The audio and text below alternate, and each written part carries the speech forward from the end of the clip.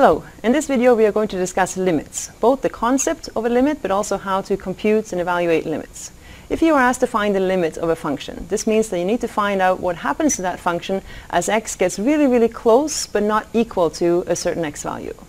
This is an extremely important concept in calculus but also mathematics in general.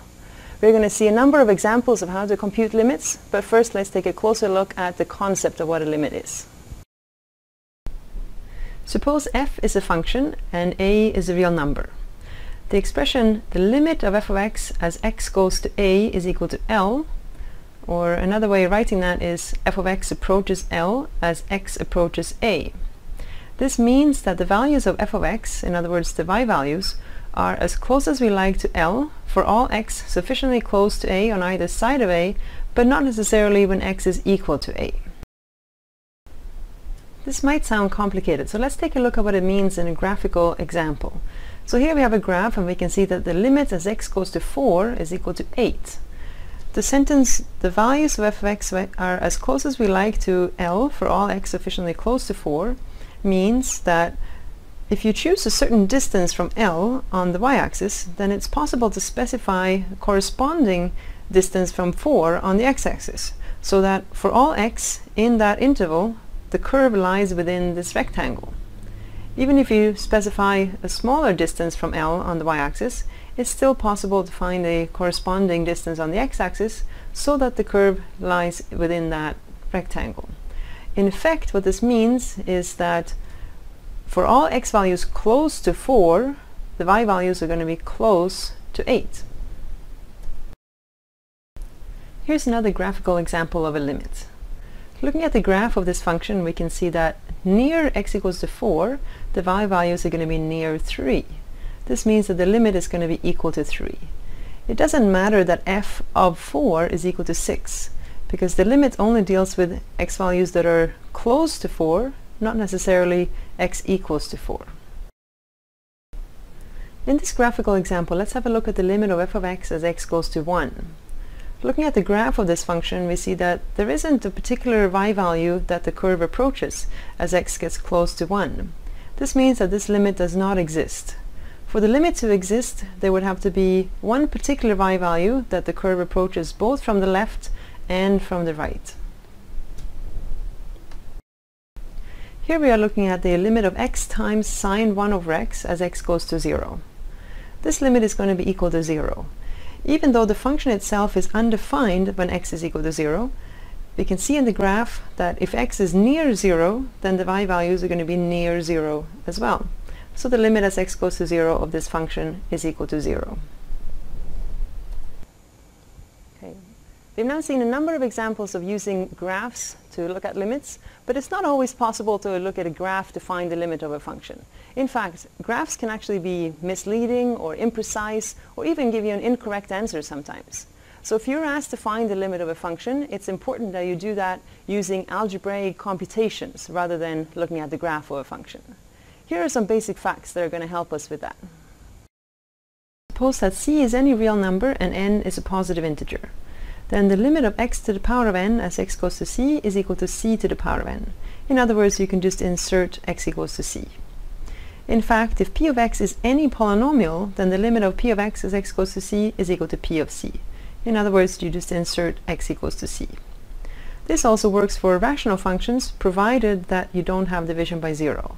So if p and q are polynomials, and q of c is not equal to 0, then you can just insert x equals to c to find the limit. Here's our first computational example. We're trying to find the limit of this rational function as x goes to 1. Notice that if we insert x equals to 1 into the denominator, we do not get 0. This means that there is no division by 0, and so to evaluate this limit, all we need to do is insert x equals to 1 in the entire expression, simplify, and the answer is equal to 1. In this example, we are evaluating the limit of another rational function, this time as x goes to 3.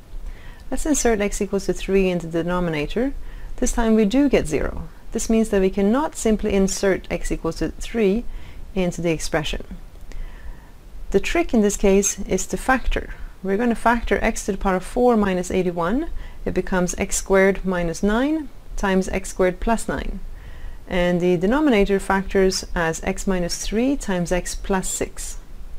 You can actually factor these even further. X squared minus 9 becomes x minus 3 times x plus 3. Now notice that x minus 3 cancels out. Now we have no division by 0 anymore, so now we can actually insert x equals to 3 into the expression. We simplify, and the final answer is 12. Here we have the limit of a piecewise defined function as x goes to negative 4. If x is near negative 4, this means that f of x is equal to 2x squared plus 4x minus 16 divided by x plus 4. So this is the expression that we should use to calculate the limit. We should factor the numerator to get 2x plus 8 times x minus 2. Factor even further by taking out a common 2. Now we see that x plus 4 cancels. This means that we no longer have division by 0, so we can insert x equals to negative 4, simplify, and the final answer is negative 12. Before moving on to the next example, let's have a look at the graph of this function. We've just calculated that the limit is equal to negative 12. It's not equal to negative 10. This is because the limit deals with what happens when x is near negative 4. It doesn't matter what happens when x is actually equal to negative 4. Here we have the limit of 2 square root of x minus 6 divided by x minus 9 as x goes to 9. Notice that in this case we do have division by 0, so we need to somehow rewrite this expression. The trick in this case is to multiply top and bottom by the conjugate. 2 square root of x plus 6 divided by 2 square root of x plus 6.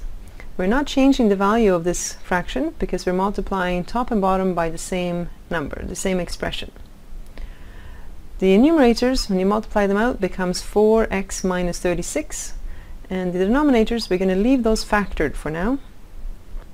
Factoring out a 4 from the numerator, we see that x minus 9 cancels out. This is precisely what we wanted, because now there's no division by 0 anymore. Now we can simply insert x equals to 9, compute the final answer, which is 1 over 3. Here we have a limit as x goes to 0, and again we have division by 0, so we need to somehow rewrite this expression. In this case, the numerator consists of several smaller quotients, so we have smaller quotients within the bigger quotient. The idea here is to put those on a common denominator. So we have 2 minus x plus 2 divided by 2 times x plus 2. Rewriting this, simplifying the very top numerator, we get negative x. Dividing by square root of x is the same as multiplying by 1 over square root of x. Now negative x divided by square root of x becomes negative square root of x in the numerator. Now there's no longer any division by 0, so we can insert x equals to 0 and compute the final answer, which is 0. Next is a theorem that will help us evaluate certain types of limits. Suppose that we have three functions, f, g, and h, so that f is the smallest and h is the biggest, at least when x is near a, except it doesn't matter what happens when x is equal to a. Also suppose that the limit of f of x as x goes to a is equal to L, and the limit of h is the same number, also equal to L. Then g of x is going to be squeezed or sandwiched between f and h, so the only possible value for this limit is L. Here's an example using the squeeze theorem to evaluate a limit. First we need to create those three functions, f, g, and h. Notice that cosine of any number is between plus and minus 1. We are now trying to make the middle portion of this more similar to the expression in the limit. Therefore we should multiply all three sides of this expression by x to the power of 4. Now to make it more similar to the expression in the limit, we need to add 2 to all three sides. We're allowed to do this as long as we do the same to all three sides. Now let's compute the limits of the smallest and the largest of these three expressions. So the limit of negative x to the power of 4 plus 2 as x goes to 0 is equal to 2. The limit of the largest expression is also equal to 2. This means that the middle expression is going to be squeezed between 2 and 2, and the only way for it to go is for the limit to be equal to 2. Now we've seen several techniques and tricks for evaluating limits. So let's summarize some of the strategies that we've seen. Direct substitution can be used when there's no division by zero. We've seen examples of factoring. Common denominators, they can often be used when you have multiple quotients within a bigger quotient. Multiplying by a conjugate, this is often useful when you have a square root plus or minus a number.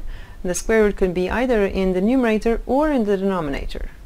We've also seen the squeeze theorem. This is often used when you have functions involving cosine or sine, but there are other examples as well.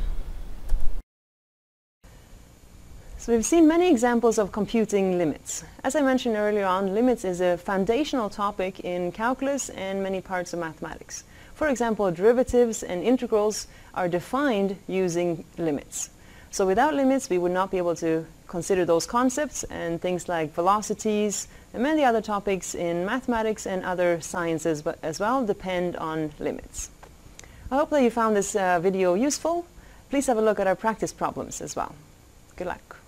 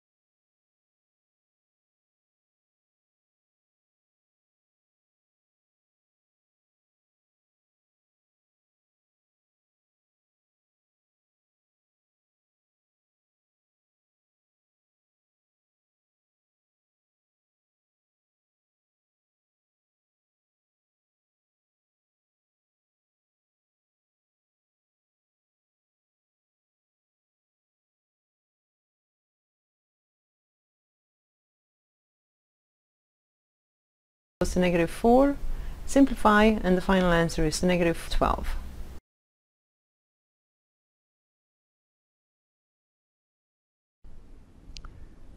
Hi, in this video we will discuss basic differentiation rules. Recall that the derivative of a function at a point is defined as the limit of slopes of secant lines, but computing the derivative from its definition can be a long and a complicated process. Instead, we can use differentiation rules which can be derived from the definition of the derivative as a limit. These rules can be used to quickly differentiate many commonly used functions. Let's begin by presenting 7 basic rules without proof. If c and alpha are real numbers, then c prime, the derivative of a constant function, is equal to 0. The derivative of x to the alpha is equal to alpha times x to the alpha minus 1. This is called the power rule. The derivative of e to the x is equal to e to the x. If f and g are two differentiable functions, then we have the following. The derivative of c times f is equal to c times the derivative of f, where c is a constant number. The derivative of f plus or minus g is equal to the derivative of f plus or minus the derivative of g. The derivative of f times g is equal to the derivative of f times g plus f times the derivative of g. This is the product rule. And finally, the derivative of f divided by g at x is equal to f prime of x times g of x minus f of x times g prime of x divided by g of x squared. This is the quotient rule. Now let's try out a few examples. Differentiate the function y equals 5x cubed plus x. This function is the sum of two functions, and so the derivative y prime will be equal to the derivative of 5x cubed plus the derivative of x. According to the power rule, the derivative of x cubed is 3x squared, and the derivative of x is 1. So when we combine these results, we get 15x squared plus 1. differentiate the function y equals square root of x plus 5 to the 4. Note that this function can be written as x to the 1/2 plus 5 to the 4. According to the power rule, the derivative of x to the 1/2 would be 1/2 times x to the negative 1/2. And the derivative of 5 to the 4, which is a constant, is 0. And so the final answer can be written as 1 divided by 2 root x. In this example, we need to find d to the x of root x times e to the x. d to the x is just another notation for the derivative of a function. So what we need to do here is to differentiate the product, square root of x times e to the x. According to the product rule, the derivative of this product will be equal to the derivative of the first factor, x to the 1/2, times e to the x, plus x to the 1/2 times the derivative of the second factor, which is e to the x. The derivative of x to the 1/2 can be computed using the power rule, and the derivative of e to the x is just equal to e to the x.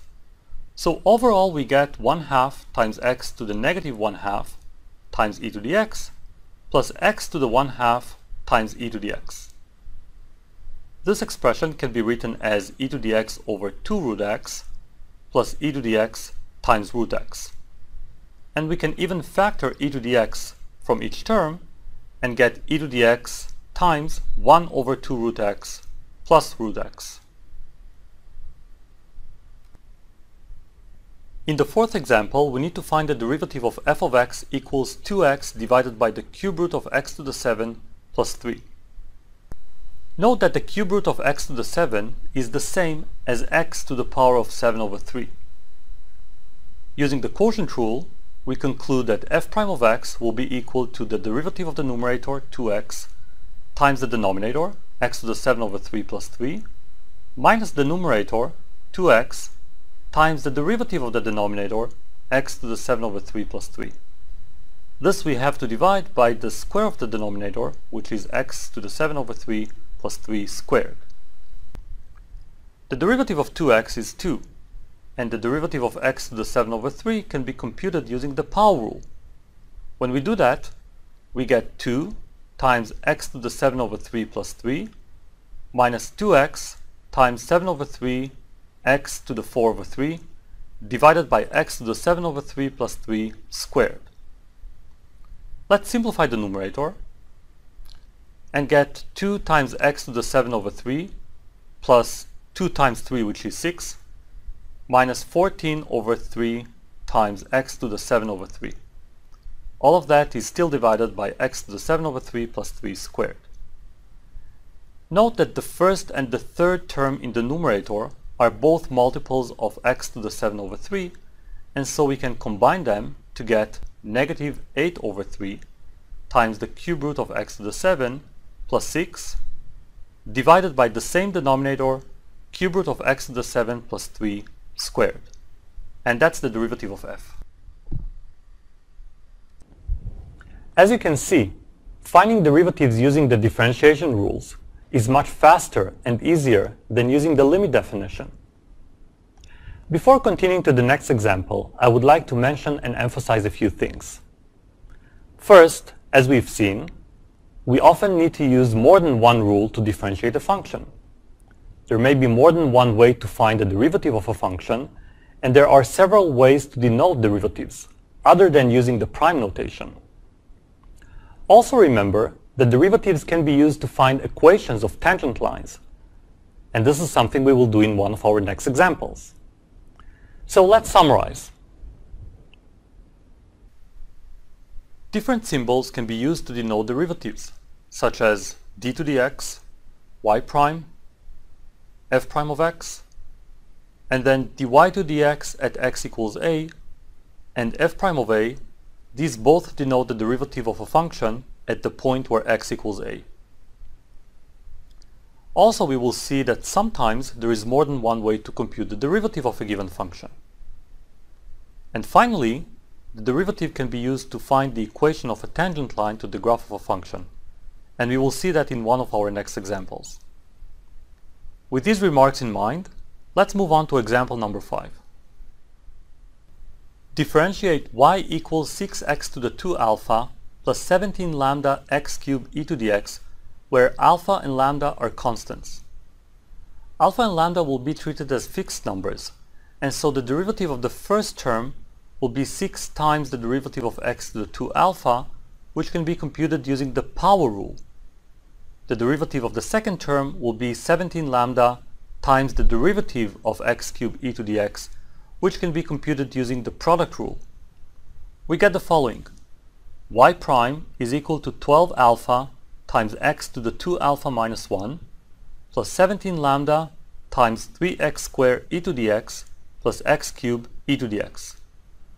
We can simplify by factoring x squared and e to the x and get 12 alpha x to the 2 alpha minus 1 plus 17 lambda x squared e to the x times 3 plus x. Now let's move on to our last example, example number 6. Let f of x equal 6x cubed plus x squared divided by 8x to the 9. A.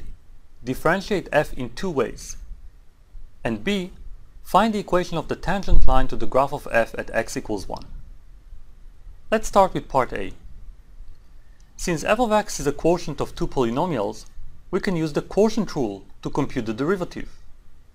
When we do that, we get f prime of x is equal to the derivative of the numerator, 18x squared plus 2x, times the denominator, 8x to the 9, minus the numerator, 6x cubed plus x squared, times the derivative of the denominator, 72x to the 8. All of that is divided by the denominator squared, which is 64x to the power of 18. Using simple algebra, we can simplify and get negative 8x to the 10 times 36x plus 7 divided by 64 times x to the power of 18. After dividing top and bottom by 8x to the 10, we obtain negative 36x plus 7 divided by 8x to the 8. But there is another way. We can first simplify the function and write it as 1 over 8 times x to the negative 9 multiplying 6x cubed plus x squared, and expand to get 3/4 x to the negative 6 plus 1 over 8 times x to the negative 7. Now we don't need a quotient rule to differentiate, and using mainly the power rule, we get f prime of x is equal to negative 9 over 2 times x to the negative 7 minus 7 over 8 times x to the negative 8. Using simple algebra, we can easily see that we obtain the same expression, negative 36x plus 7 divided by 8x to the 8. Now let's move on to part B, where we need to find the equation of the tangent line to the graph of f at x equals 1. We start by computing f of 1, which is the y value of the point of tangency.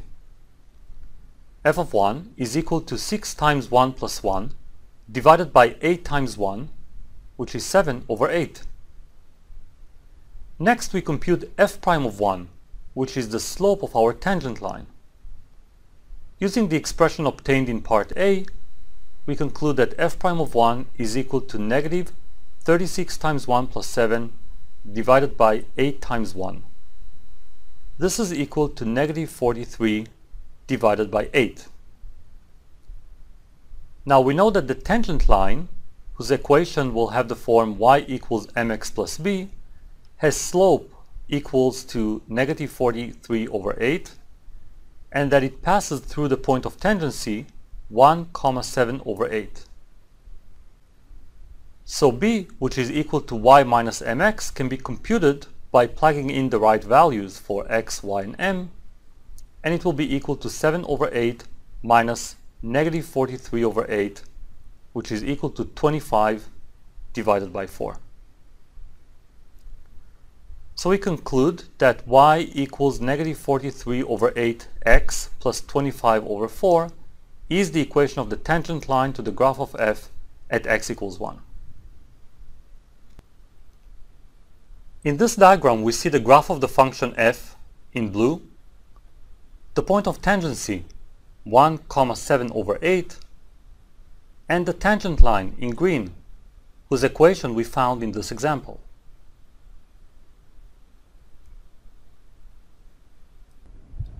Computing derivatives is something that not only mathematicians do.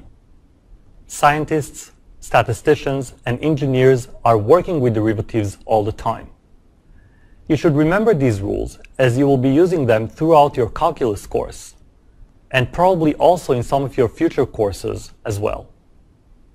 You should spend some time practicing these rules, and you can start by working on the problems provided at the end of this video. We hope to see you again in one of our next videos. Thank you for watching, and good luck.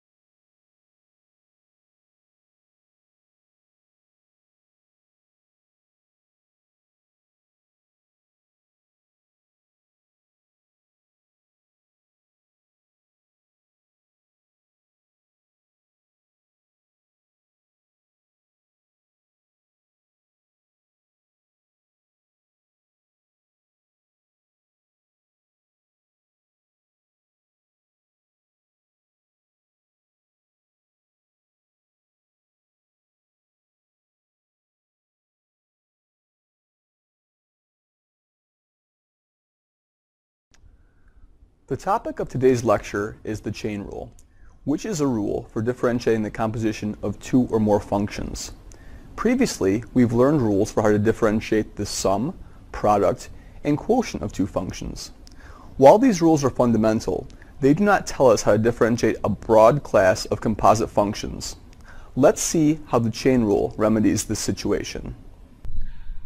The chain rule states that if f and g are both differentiable functions, and if h of x is the composition of f and g, namely f of g of x, then h is a differentiable function, and the chain rule asserts that h prime of x is f prime evaluated at g of x times g prime of x. Rephrasing this, if h is the composition of f with g, f is the outer function, g is the inner function, and the derivative of h is the derivative of the outer function evaluated at the inner function times the derivative of the inner function. Here's the first example. Given the function h of x is 3 minus 7x to the fifth power, find h prime of x. Here's the solution. Recall the chain rule tells us that h prime of x is f prime of g of x times g prime of x. Here f is the outermost function and g is the innermost function. In our particular example, we see that the outermost function is x to the power of 5, and the innermost function is 3 minus 7x. Computing these derivatives, we see that h prime of x is 5 times the quantity 3 minus 7x to the fourth power times negative 7. 5 times the quantity 3 minus 7x to the fourth power represents the derivative of the outermost function x to the fifth evaluate the innermost function 3 minus 7x times negative 7, which represents the derivative of the innermost function 3 minus 7x.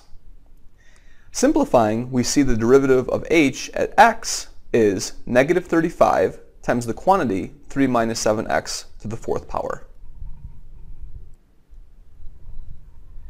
Here's the second example. Given the function h of t is 4t divided by 3t cubed plus 2 all to the third power, find h prime of t. Here's the solution. Recall that the chain rule tells us that the derivative of h of t is the derivative of the outermost function evaluated at the inner function times the derivative of the inner function. In this case, the outermost function is t cubed, and the inner function is 4t divided by 3t cubed plus 2. To find the derivative of the innermost function, we'll need to use the quotient rule.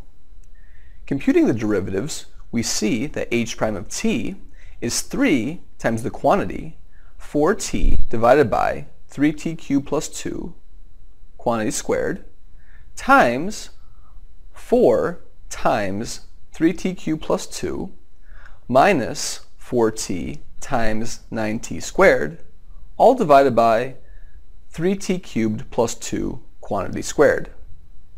Again, we use the quotient rule to compute the derivative of the innermost function.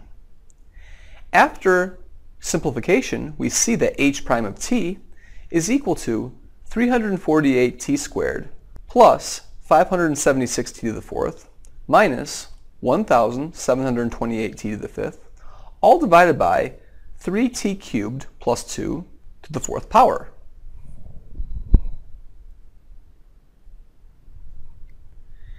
Here's the next example.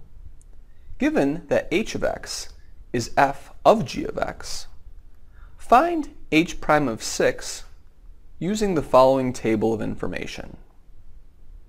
Notice that the table gives us two values of x. Either x can be equal to 6 or x can be equal to 36. Then we can find the values of f, g, f prime, and g prime using the table. So, in order to find h prime of 6, we use the chain rule, which says that h prime of 6 is f prime of g of 6 times g prime of 6. According to the table, g of 6 is 36 and g prime of 6 is 12. Entering that information into the formula of the chain rule gives us that h prime of 6 is f prime of 36 times 12. The table also tells us that f prime of 36 is 24. So, putting it together, we see that h prime of 6 is 24 times 12, which is 288. As we have seen, the chain rule tells us that the derivative of a composition of two functions is the derivative of the outer function evaluated at the inner function times the derivative of the inner function. Identifying functions as a composition of two functions can be tricky. If you feel uneasy about this, take some time practicing with composition of functions. As we saw in our first example, the chain rule can be tremendously more effective than the previous differentiation rules. So, let's gather a few remarks before proceeding to further examples using the chain rule. First, we have the Leibniz notation. If y is equal to f of u, and u is equal to g of x, and in particular y is equal to f of g of x, then dy dx is equal to dy du times du dx. Here, dy du represents the derivative of the outermost function, and du dx represents the derivative of the innermost function. A useful trick to remember the chain rule is to think about the two differentials du canceling.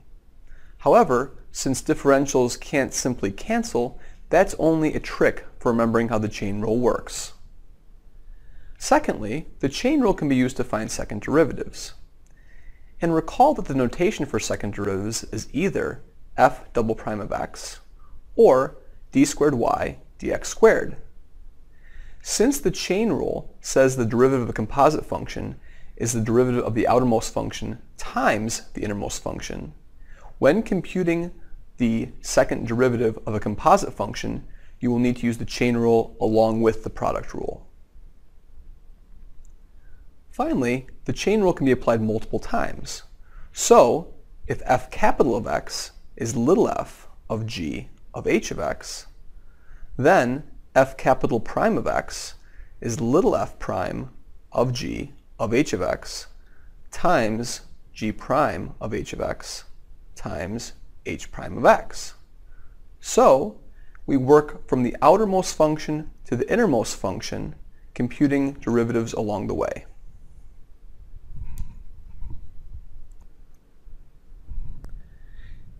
Here's the next example. Find d squared y dx squared if y is equal to the square root of 19 minus 3x. Here, the outermost function is the square root of x, and the innermost function is 19 minus 3x. Here's the solution. D squared y dx squared is the derivative of dy dx. The chain rule tells us that dy dx is negative 3 divided by 2 times the square root of 19 minus 3x.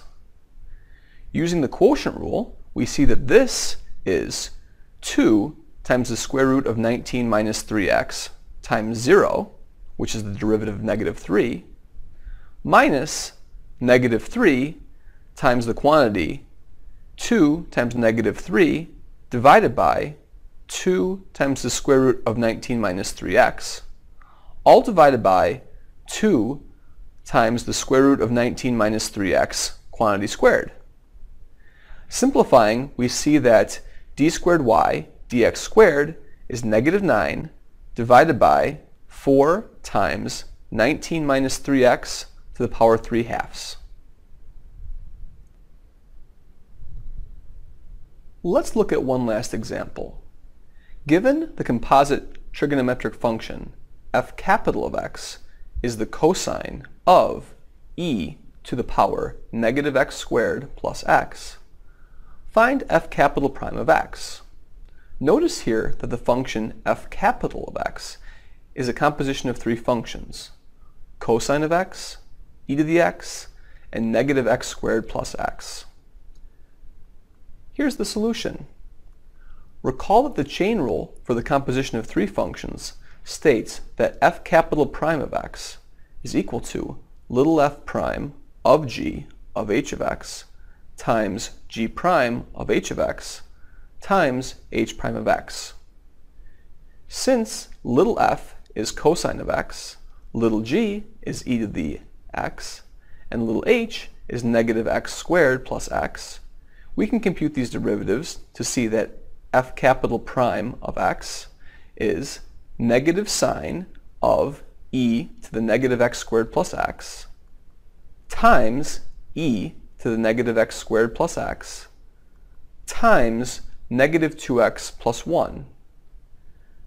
Simplifying this expression, we see that f capital prime of x is equal to the quantity 2x minus 1 times e to the negative x squared plus x times the sine of e to the negative x squared plus x.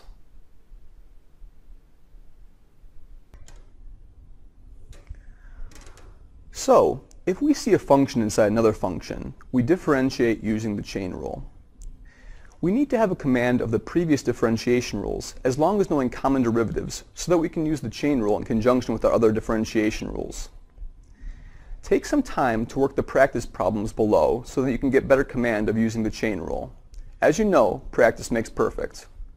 Thanks for listening, and good luck.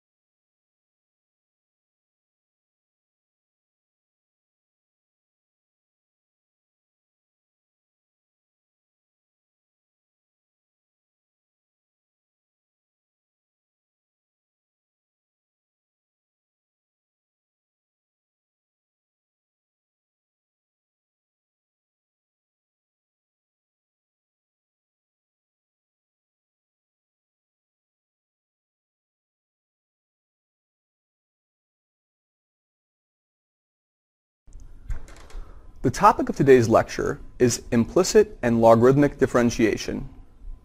Up to this point, we've seen how to differentiate explicit functions. These are functions whose defining equations are solved for y.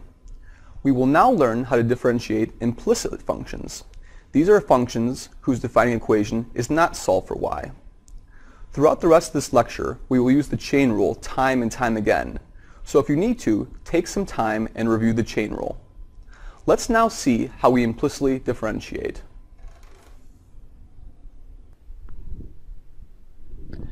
To differentiate these relations implicitly, we assume that y is a function of x. Then we differentiate both sides of the equation with respect to x, making sure that we use the chain rule on occurrences of y. We'll also need to use all the previously learned differentiation rules when differentiating both sides of the equation. Finally, after you've differentiated both sides of the equation, bring y prime to one side of the equation and solve for y prime. Here's the first example. Differentiate the following relation implicitly with respect to x. 4x cubed minus 2xy squared plus y to the fifth plus sixth is equal to 0.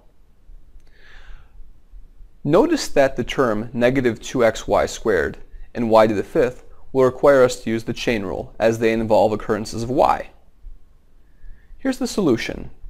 Differentiating the left-hand side with respect to x, using the product rule and the chain rule, we see that the derivative of the left-hand side is 4 times 3x squared minus 2y squared minus 2x times 2y times y prime, where we use the chain rule, plus 5 times y to the fourth times y prime, again where we use the chain rule, plus 0 is equal to the derivative of the right-hand side with respect to x, which is 0.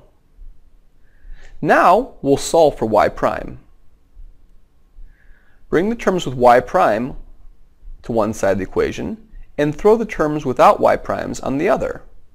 Doing this, we see negative 4x y times y prime plus 5y to the fourth times y prime is equal to negative 12x squared plus 2y squared.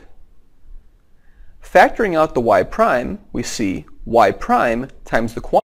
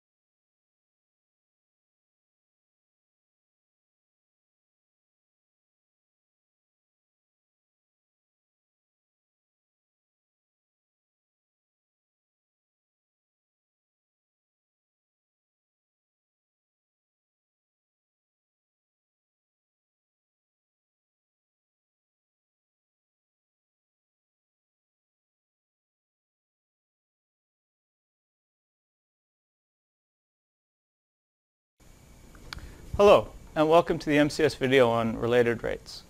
Many physical and geometric quantities are related by explicit formulas. For example, the area of a circle is related to its radius. This means that if we change the radius of a circle at a given rate, then the area must change as well. Related rates problems are a type of problem encountered in calculus and its applications, where the goal is to find the rate of change of a given quantity in terms of related quantities. We're often expected to find the equation that relates the various quantities and then use what we know about differentiation in order to solve for the unknown rate of change. In this video, we'll look at a few examples and discuss some guidelines to tackling related rates problems. Let's start with an example. To get started, let's look at the following example. A spherical ball is being inflated at a rate of 4 centimeters cubed per second. At what rate is the radius increasing when the ball has a radius of 21 centimeters? As we can see in the pictures, as the volume of air in the ball increases, the ball swells and its radius is getting larger. The question we're being asked is, if we know how fast the volume is increasing, how fast must the radius be increasing?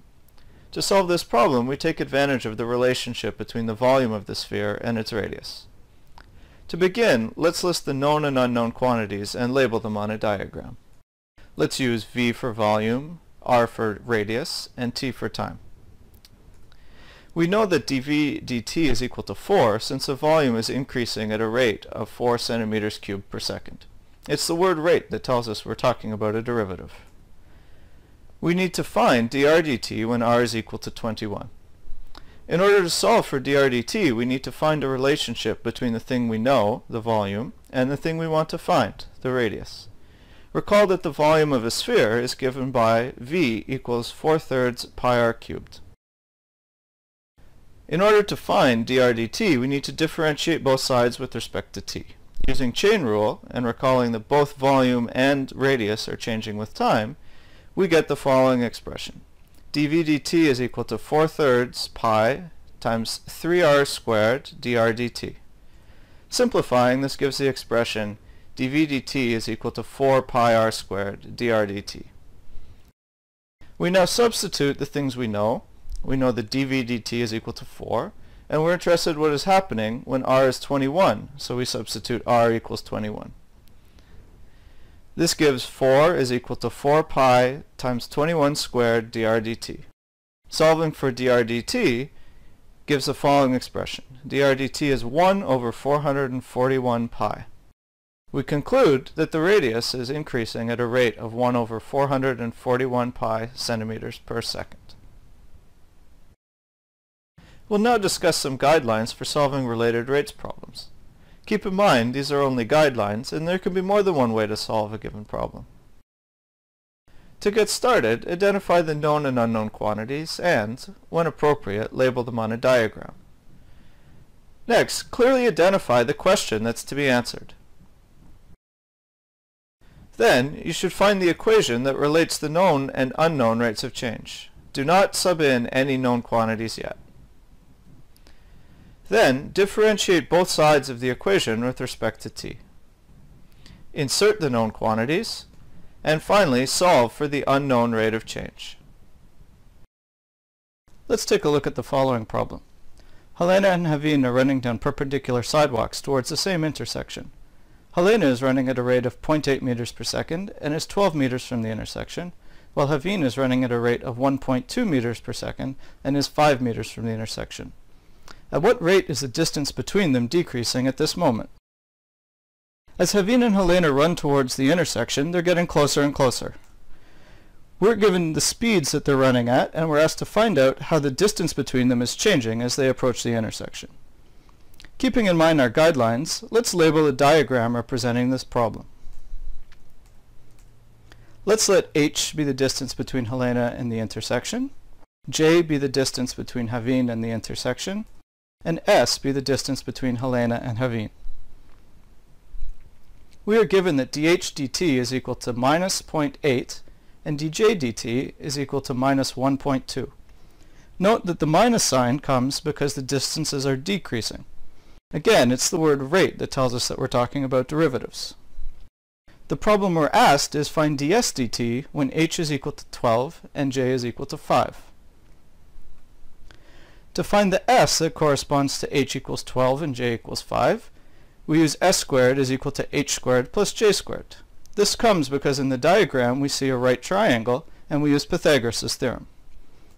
Subbing in h equals 12 and j equals 5, we can solve for s, and we see that s should be the square root of 169, or equivalently 13.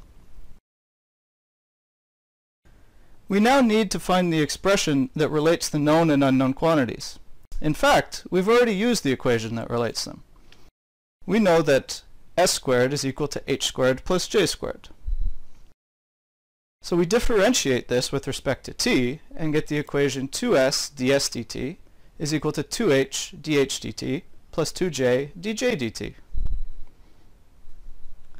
We can now substitute in the known quantities. H is 12, j is 5, s is 13. And we sub in dh dt is minus 0.8, dj dt is minus 1.2. Solving for ds dt gives us minus 19.2 minus 12 over 26. Or, after simplifying, ds dt is minus 1.2. So we conclude that the distance between them is decreasing at a rate of 1.2 meters per second. Having seen some examples and discussed some general guidelines, perhaps now is a good time to pause and make some comments. First, the guidelines we've discussed are just that, guidelines. The solutions that we've given are the solutions we've chosen to show, but you may come up with different solutions on your own. The same problem may have several acceptable correct solutions. So if you have something different, that's okay. Second, when we're at the step where we've set up the equation that relates the various quantities, it's often tempting to want to take all the known information, sub it into the equation, and then work with the simplified equation. The problem with that is, when you've done this, you've removed all the variables and the time dependence. This means that when you move to the next step, which is differentiating, you'll be left with the equation 0 equals 0. That seems like an awful lot of work to find out something you already knew. Finally, in the questions that we've seen so far, we've been given all the rates of change that we need with the exception of the one we're solving for. In some problems, there are other quantities that show up and we're not given that information. Let's take a look at an example where we have to do some extra work to find all rates of change. A conical paper cup that is 8 centimeters across and 26 centimeters tall is filled with water. A hole at the bottom of the cup causes water to leak out at a rate of 4 centimeters cubed per second. How quickly is the water level dropping when the water is 11 centimeters deep? As the water drips out the bottom of the cup, the volume of water and the water level are both decreasing. We're told that the volume is changing at a constant given rate, and we're asked to find out the rate at which the water level is dropping at a given point in time. Keeping in mind our guidelines, let's get started by labeling a diagram. Let's use capital V for volume and T for time. Let's use capital R and capital H for the radius and height of the cup. Note that the cup is 8 centimeters across, so capital R is 4. And the cup is 26 centimeters tall, so capital H is 26. Let's use little r and little h for the radius and height of the water. Note capital R and capital H, these are fixed quantities, they don't change with time. But little r and little h are quantities that do change with time. We've been given that dv dt is minus 4. Again, the minus sign comes because the volume is decreasing. The question we've been asked is, find dh dt when h is equal to 11. Now notice at this stage we see two unknown quantities, little r and little h. We're only asked about one of them. In order to eliminate the extra quantity, the little r, we'll have to take advantage of some geometry. To get started, notice that there's two similar triangles in the diagram. We're going to use these similar triangles to find a relationship between little r and little h. So notice to get started that little r over little h has to be the same as big R over big H. Subbing in big R is 4, big H is 26, we can now solve for little r in terms of little h. This gives little r is 2 over 13 times little h. We now look for a relationship between the known and unknown quantities. To start, let's look at the equation for the volume of a cone. The volume of water at time t will be given by V equals pi over 3 little r squared times little h. Using the previous expression for little r, we can simplify this expression. We're left with the equation V is 4 pi over 507 times little h cubed. To find dh dt, we'll differentiate the expression V equals 4 pi over 507 little h cubed. Differentiating with respect to t gives dv dt is 12 pi over 507 times h squared dh dt. Subbing in the known quantities, dv dt equals minus 4 and little h equals 11, we get minus 4 is 12 pi over 507 times 11 squared dh dt. We now solve for dh dt. This gives dh dt is minus 169 over 121 pi. We conclude that the water level is dropping at a rate of 169 over 121 pi centimeters per second. In a yard, a prisoner is standing directly below a searchlight that is 30 meters above ground and shining on him. As he begins to run away from it at a speed of 2 meters per second, the light follows him. At what rate is the light rotating when the man is 40 meters away from the base of the pole? So as the prisoner runs away from the light post, the light tracks him. In order for the beam to track his movement, the light must rotate. We know the speed at which the prisoner is running, and we're being asked to find out how fast the light must be rotating at a given point in time in order to track the prisoner's movement. As we've done in previous problems, let's start by labeling a diagram. Let's let y be the distance between the pole and the prisoner. Let's let theta be the angle of the searchlight. And note that the pole is 30 meters tall.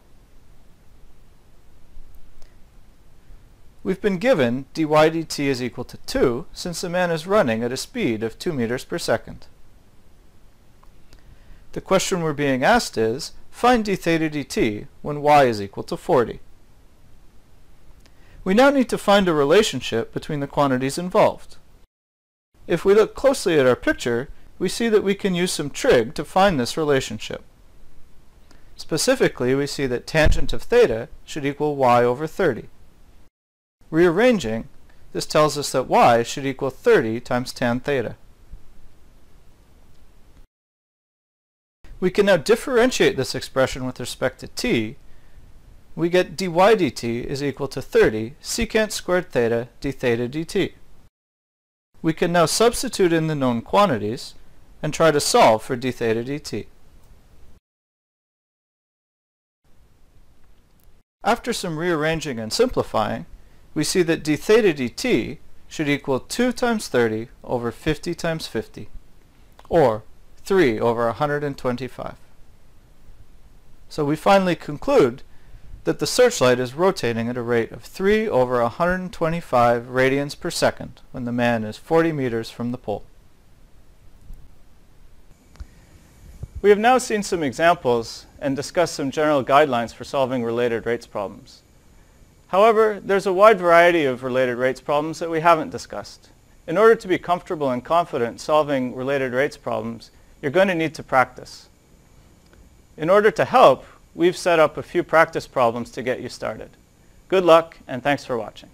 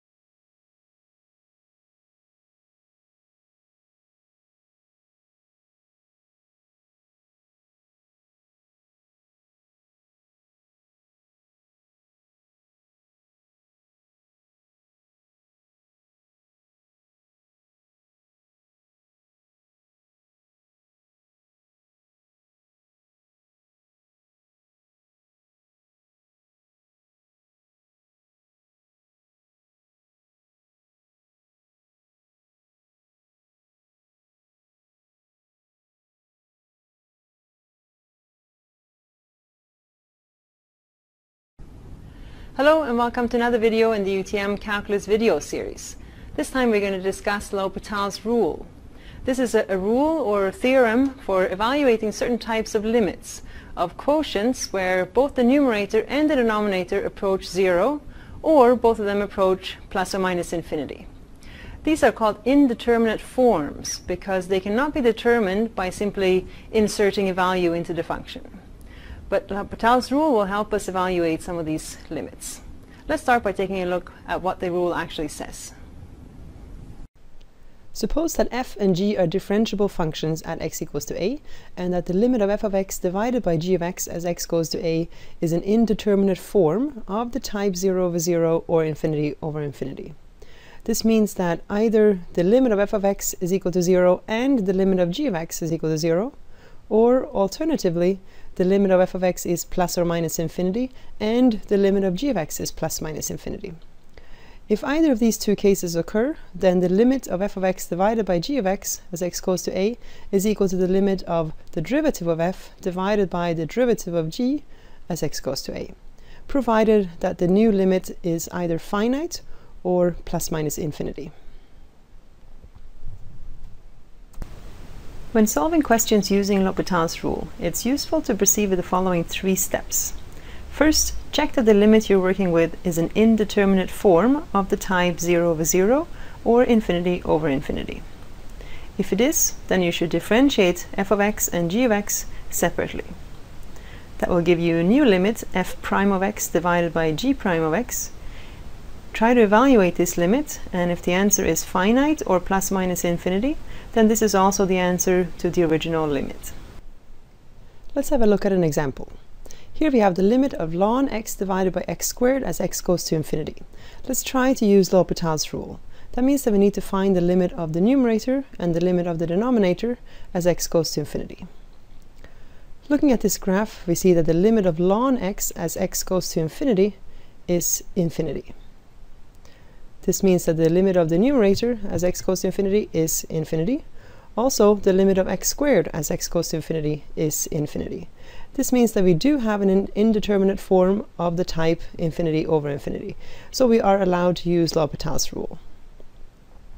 L'Hopital's rule says we should differentiate the numerator and the denominator independently of each other. The derivative of ln x is 1 over x, and the derivative of x squared is 2x. This is the same as 1 over x multiplied by 1 over 2x, which simplifies to be 1 over 2x squared.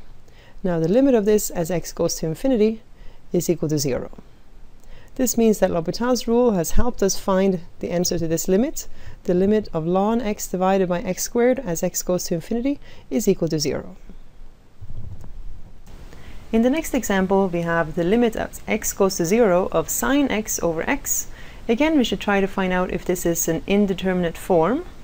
The limit of sine x as x goes to 0 is 0, and also the limit of the denominator as x goes to 0 is equal to 0. Therefore, we do have an indeterminate form of the type 0 over 0. Using L'Hopital's rule, we should differentiate the numerator and the denominator independently of each other. The derivative of sine x is cos x, and the derivative of x is 1. Inserting the value for x, we see that the answer is 1. This means that the answer to the original limit is also equal to 1. Here we have the limit as x goes to 0 from the positive side of x squared plus 4x plus 7 divided by x. Let's check to see if this is an indeterminate form. If x approaches 0, the numerator will approach 7, and the denominator will approach 0. Therefore, we do not have an indeterminate form, and therefore L'Hopital's rule cannot be applied. We must find another method for evaluating this limit. For example, we can break up the quotient and make 3 smaller quotients. Simplifying each one, we see that the final answer is infinity. In the next example, we have the limit as x goes to infinity of e to the power of 5x divided by negative x plus 1 squared. First, we have to find the limit of e to the power of 5x as x goes to infinity. Looking at the graph, we see that this limit is infinity. Also, the limit of the denominator is negative infinity. So this time we do have an indeterminate form, and we are allowed to use L'Hopital's rule. The derivative of e to the power 5x is 5 times e to the power 5x, and the derivative of the denominator is negative 2 times x plus 1. And although this is simpler than the original limit, it is still not completely trivial to see what this limit is. But if we evaluate the limit of the numerator and the denominator, we see that we again have an indeterminate form. Therefore, we can apply L'Hopital's rule for a second time. The derivative of the numerator is 25 e to the power 5x, and the derivative of the denominator is negative 2. As x approaches infinity, the numerator will approach infinity and the denominator will stay at negative 2, giving a final answer of negative infinity. So now we've seen a number of examples of using L'Hopital's rule to evaluate limits of quotients of the form 0 over 0 or infinity over infinity. Now it is possible to also use L'Hopital's rule to evaluate other types of limits, provided that you can first rewrite them as a quotient of one of these forms. There are three main categories when this is possible. Here they are. L'Hopital's rule can also be applied to indeterminate products, indeterminate differences, and indeterminate powers. Very shortly we will see examples of each one of these. Just remember that L'Hopital's rule can only be applied to these provided that they can first be rewritten as an indeterminate quotient. Here we have the limit of a product. This is not a fraction, so L'Hopital's rule cannot be used as is, but we can rewrite this product as a fraction. Square root of x times ln x is the same as ln x divided by 1 over square root of x. Now we can check to see if L'Hopital's rule can be used. First we have to find the limit of ln x as x goes to 0 from the positive side. Looking at the graph of ln x, we see that this limit is equal to negative infinity. Also, the limit of 1 over square root of x as x goes to 0 from the positive side is infinity. Therefore, we do have an indeterminate quotient, and we can use L'Hopital's rule. The derivative of ln x is 1 over x, and the derivative of 1 over square root of x is equal to negative 1 divided by 2 times x to the power of 3 over 2. Simplifying this, we get 1 over x times 2 times x to the power of 3 over 2 divided by negative 1. And simplifying further, we get negative 2 times x to the power of a half. Now we can take the limit as x goes to 0 from the positive side, and the answer is 0. Here we have the limit of a difference. Let's start by trying to rewrite this as a quotient. We would get a common denominator of x times sine x, and the numerator would become sine x minus x. Now we have a quotient, and we can check to see if we can use L'Hopital's rule. The limit of the numerator is 0 as x goes to 0 from the positive side, and the limit of the denominator is also 0. That means that we are allowed to use L'Hopital's rule. The derivative of sine x minus x gives us cos x minus 1. And to differentiate the denominator, we need to use the product rule. The derivative of x times sine x is 1 times sine x plus x times cos x. Now we have the limit of a new quotient, but this is looking fairly complicated still. Maybe we can try to use L'Hopital's rule a second time. Now the numerator goes to 0, and also the denominator also goes to 0. Therefore, we still have an indeterminate form, and we are allowed to use L'Hopital's rule a second time. The derivative of cos x minus 1 is negative sine x, and the derivative of the denominator is cos x plus x times sine x plus cos x. Notice that we had to use the product rule to differentiate x times cos x. Now we can evaluate this limit by simply inserting 0 for x. Now we get 0 over 2, which is equal to 0. Notice that there are two ways to rewrite a product into a quotient. This is because you have a choice of which part of the function to use as your numerator and which one will be used to create the denominator. Personally, I like to choose whichever option is the easiest to work with, but if I get stuck, I might have to go back and try the other option. Apart from turning products into quotients, I also mentioned earlier that L'Hopital's rule can be used to evaluate other indeterminate forms, for example, indeterminate powers. Now, this is a little more difficult and it takes a little more work, but it means that we can evaluate much more complicated functions. Here are the steps that you would need to follow. To evaluate limits of indeterminate powers of the form 0 to the power of 0, infinity to the power of 0, or 1 to the power of infinity, you can use the following steps. Step 1. Apply the natural logarithm ln to the limit. Step 2. Using known properties of ln, rewrite the powers as products by bringing down the exponent and multiplying. Step 3. Once you have the limit of a product, you can use methods from previous examples to evaluate the limit. Step 4. So far we have calculated ln of the limit. So if the limit in step 3 is L, the final answer to the original problem is e to the power of L. Here we have the limit of a power. Let's try to use L'Hopital's rule. First we need to take ln of the limit. Now we can move the ln inside of the limit because ln is a continuous function. Now, using properties of ln, we can bring down the exponent 1 over x and multiply. So we have 1 over x multiplied by ln 1 minus 2x. This can be written as a quotient, ln 1 minus 2x divided by x. And now we can check to see if we can use L'Hopital's rule. The limit of the numerator is ln of 1, which is equal to 0, and the limit of the denominator is equal to 0. Therefore, we can use L'Hopital's rule. The derivative of ln 1 minus 2x is 1 over 1 minus 2x multiplied by the inside derivative, which is negative 2. The derivative of x is 1. Now we can evaluate this limit by simply inserting 0 for x and simplifying. This gives us negative 2, but this is not the final answer. Remember that we calculated ln of the original limit. Therefore, the final answer will be e to the power of negative 2. We have now seen many different types of limits where L'Hopital's rule can be used. Let's try to summarize some of them. The easiest ones are the quotients.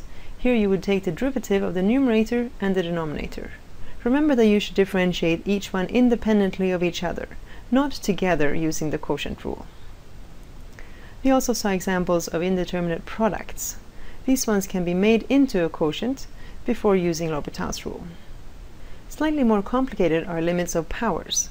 You should start by taking the logarithm of the expression, which would allow you to rewrite this as a product. This product can then be turned into a quotient. There are also indeterminate differences. Some of these can be rewritten to become one of the above 3 types. To summarize, L'Hopital's rule is used for evaluating limits of indeterminate quotients, but you can also use it for other indeterminate forms, such as differences, products, even powers, as long as you turn them into a quotient. But remember to always check that your quotient is of the form 0 over 0 or infinity over infinity before attempting to use L'Hopital's rule. Well, you know what they say, practice makes perfect. So please go and have a look at some of our practice problems that we put together for you. And thank you for watching, and good luck.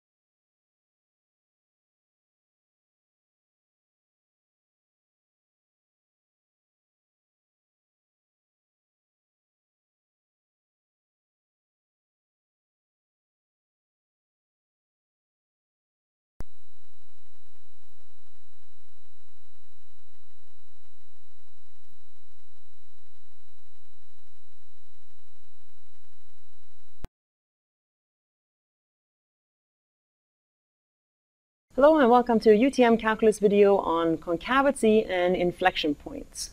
So you might already know that first derivative of a function helps you find minimum and maximum points and also intervals where the function is increasing and decreasing. But what does the second derivative tell you about the graph of a function? Well, that's the topic of this next video. Let's start by having a look at a few graphs. Suppose that we have a function which is twice differentiable on an interval I. Let's look at these two parts of the graph of a function, and let's think about how the derivatives of the function might be able to help us tell the difference between these two types of behaviors. In the first picture, the first derivative of f is increasing. In other words, the slope of the tangent lines gets larger and larger as x moves from left to right.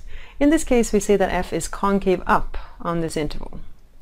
In the second picture, the first derivative is decreasing.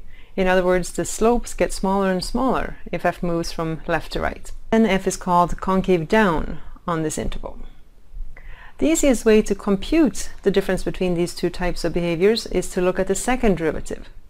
If the first derivative is increasing, that means that the second derivative is positive. So that would be the easiest way to compute that a function is concave up. Similarly, if the second derivative is negative, then the function will be concave down. If we compare these two pictures, we see that in both of them, the function itself is increasing.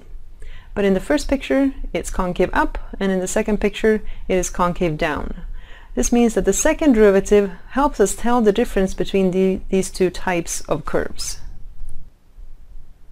If f is a continuous function at c and f changes concavity, either changing from concave up to concave down or from concave down to concave up, then we say that f has an inflection point at x equals to c.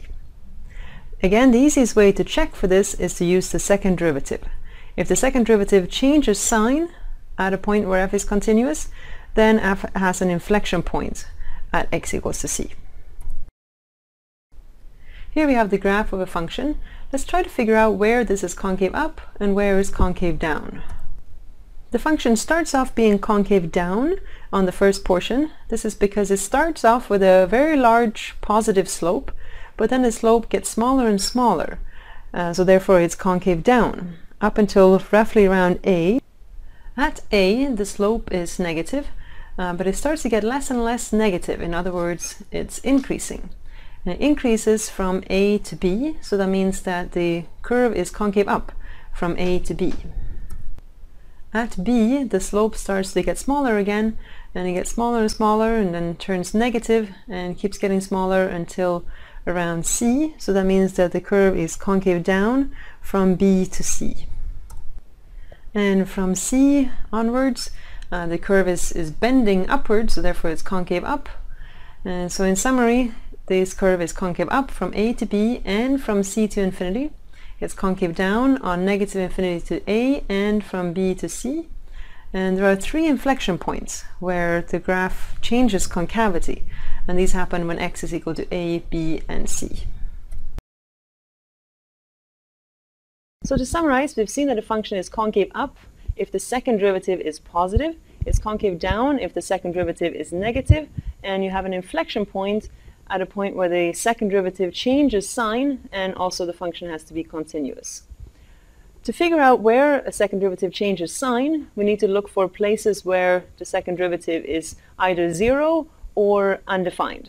These are the only places where a function could possibly change from positive to negative or from negative to positive. So let's see how this would work in a few examples. We're going to do a number of examples where we're looking for intervals where a function is concave up or concave down, and also we want to find all the inflection points of the function. So the first step is to find the second derivative. So differentiating once using the power rule, we get x cubed over 3 minus x squared over 2 plus 2. Differentiate a second time, we get x squared minus x. To find the inflection points, we need to find out where the second derivative changes sign. The only places where this might happen is where the second derivative is 0 or undefined. So let's try to find those x values. So if the second derivative is 0, that means x squared minus x is 0. And if we factor this, we see that x is equal to 0 or 1. Where is the second derivative undefined? Well, x squared minus x is a polynomial, so this is never undefined. So x equals to 0 or 1 are the possible inflection points, but we still need to check whether the second derivative actually changes sign at any of those values. So let's take the number line and divide it up at 0 and 1, so we end up with 3 smaller intervals. Now let's check the sign of several different factors at these different intervals. So we have x and x minus 1, because those are the factors of the second derivative. On the interval from negative infinity to 0, x is negative, and on the other two intervals, x is positive. X minus 1 is negative on the interval from minus infinity to 0 and on the interval from 0 to 1, but it's positive on the interval from 1 to infinity. Now, looking down each column, we can find the sign of the second derivative. So a negative number times a negative number is positive. Positive times negative becomes negative, and a positive multiplied by a positive number is a positive number. Now we can read from this interval that the second derivative is positive on the interval from minus infinity to 0 and from 1 to infinity. This means that the function is concave up on these intervals. Also, it's concave down on the interval from 0 to 1, because that's when the second derivative is negative. To see the inflection points, we need to find out where the second derivative changes sign. This happens when x equals to 0 and when x is equal to 1. So to find the y values of those inflection points, we calculate f of 0 is 1 and f of 1 is 35 over 12. So this gives us the two inflection points. Here we have a similar example, but this time f of x equals x to the power of 4 over 5. So again, the first step is to find the second derivative. Using the power rule, we bring down the 4 over 5 and multiply in front, and we subtract 1 from the exponent, so the new exponent becomes negative 1 over 5. Differentiating again, we get negative 4 over 25 times x to the power of negative 6 over 5. Another way of writing that is negative 4 divided by 25 times x to the power of 6 over 5.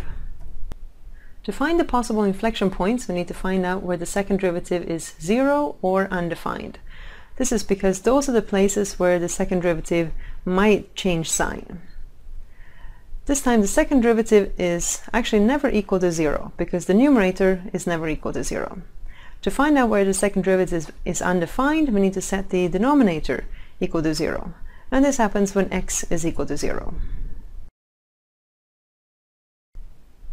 So the only place where the second derivative might change sign is when x is equal to 0. So that means that we only have two intervals to check. We should check the sign of the different factors of the second derivative. Negative 4 is always negative. 25x to the power of 6 over 5 is always positive, because something to the power of 6 is always positive. So this means that the second derivative is negative on both of these intervals. Therefore, the function is concave down on both of these intervals. Because the second derivative never changes sign, there are no inflection points. Here's a graph to illustrate what we have just computed. Notice that there is no inflection point at x equals to 0, because the concavity does not change. In fact, the function is not even differentiable at that point. Let's do one more example of finding concavity and inflection points. As usual, the first step is to find the second derivative. Here's the first derivative, which we got from using the quotient rule. If you want, you can pause the video and double check this. To find the second derivative, you would use the quotient rule again, and it might also be a good idea to factor as much as possible, because this will make it easier to find the places where the numerator or the denominator is equal to 0. To find the possible inflection points, we should find out where the second derivative is 0 or undefined. These are the places where the second derivative might change sign. To find where the second derivative is equal to 0, we should set the numerator equal to 0. X squared plus 12 is never equal to 0, so the only solution is when x is equal to 0. To find out where the second derivative is undefined, we should set the denominator equal to 0. Because we have factored as much as possible, it makes it easy to see that the solutions are x equals to negative 2 and x equals to plus 2. So the potential inflection points are where x equals to negative 2, 0, or 2. So these are the places where we should break up the number line. We should look at the factors of the second derivative and find the sign of each of those on these different intervals. 4x times x squared plus 12 is negative if x is negative and positive if x is positive. X minus 2 is negative when x is less than 2 and positive if x is bigger than 2. X plus 2 is negative if x is less than negative 2 and positive otherwise. Now, looking down each of these columns, we can find the sign of the second derivative. For example, looking at the first column, 3 negative numbers multiplied to give you a negative number. Now we can read from this column that f of x is concave up, where the second derivative is positive, in other words from minus 2 to 0 and 2 to infinity. It is concave down, where the second derivative is negative, in other words from minus infinity to negative 2, and from 0 to 2. To find the inflection points, we need to see where the second derivative changes sign. This seems to happen at all three places. However, if you plug in, for example, negative 2 into the function itself, we get division by 0. So negative 2 is not in the domain of the function itself. Therefore, this cannot be an inflection point. Similarly for x equals to 2. Therefore, the only inflection point is at x equals to 0. We plug this into the function to get f of 0 equal to 0, so the only inflection point is 0, 0. Now to some general remarks. Remember that the x values where the first derivative is 0 or undefined are possible minimums and maximums. These should not be confused with inflection points and concavity that deal with the second derivative. Concavity is an independent concept from whether the function is increasing or decreasing. For example, a function could be concave up and at the same time either increasing or decreasing, because these are separate concepts. Remember that if the second derivative is 0 or undefined, this does not necessarily imply that f of x has an inflection point at c. The second derivative must also change sign at that point. Even if the second derivative does change sign at c, f of x must also be continuous at x equals to c. In particular, if f of c is undefined, then f of x can definitely not have an inflection point at x equals to c. And finally, to find the y value on inflection point, make sure to insert x equals to c in the function itself, not the derivative or the second derivative. So now we've seen several examples of how to compute where a function is concave up, concave down, and how to find the inflection points. We've also seen how concavity affects the graph of a function. Concavity is only one out of many features that you can use to help you sketch the graph of a function. But before you start practicing graph sketching, please have a look at our practice problems on concavity that we put together for you. Good luck.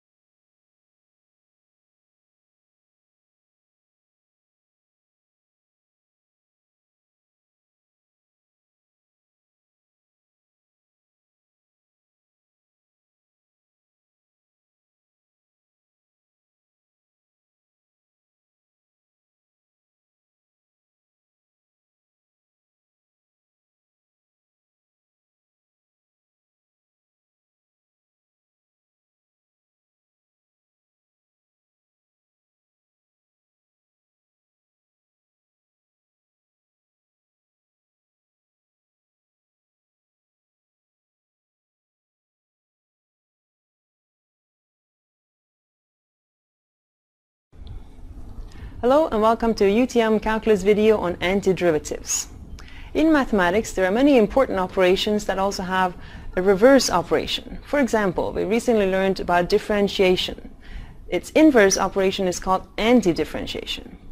In a derivative problem, you would start with a function, say f of x, and you're trying to find its derivative, f prime of x, using the differentiation rules. In an antiderivative problem, you're given the derivative and you're trying to find out a corresponding function. For example, you might start with the velocity function of an object and you're trying to figure out a corresponding position function. In that case, you would need to take the antiderivative of the velocity function. So let's start by taking a closer look of the definition of an antiderivative. The definition of an antiderivative is as follows. A function capital F is called an antiderivative of a function small f on an interval I if the derivative of capital F is equal to small f of x for all x in that interval. As an example, let's have a look at the function f of x equals x squared, and let's try to find the antiderivative of this function. If you knew capital F of x, you would need to differentiate to find small f of x. But now we are given small f of x, so we need to think of some function so that if you were to differentiate it, you would end up with x squared. For example, 1 over 3x cubed would work. This is because if you were to differentiate 1 over 3x cubed, you would end up with x squared. Therefore, this is an antiderivative. However, this is not the only antiderivative of x squared.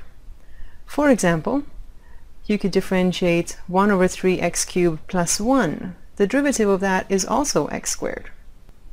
Or, for example, 1 over 3x cubed plus 3. If you differentiate this, you also get x squared. Similarly, for example, 1 over 3x cubed minus 1.5. If you differentiate this, you also get x squared. This means that all of these are antiderivatives of x squared. This means that the general antiderivative of x squared is 1 over 3x cubed plus c, where c could be any constant. Let's think about what this means graphically. For example, consider the function 1 over 3x cubed plus 1, and the function 1 over 3x cubed plus 3, and the function 1 over 3x cubed minus 1.5. Looking at the graphs, we see that these are essentially the same graphs. They are just shifted up or down. This means that they have the same slope at the same points, so that they have the same derivative. For every differentiation rule that you've seen, there is a corresponding anti-differentiation rule. This means that you can check your work for an indefinite integral by differentiating to see if you get back to your original function.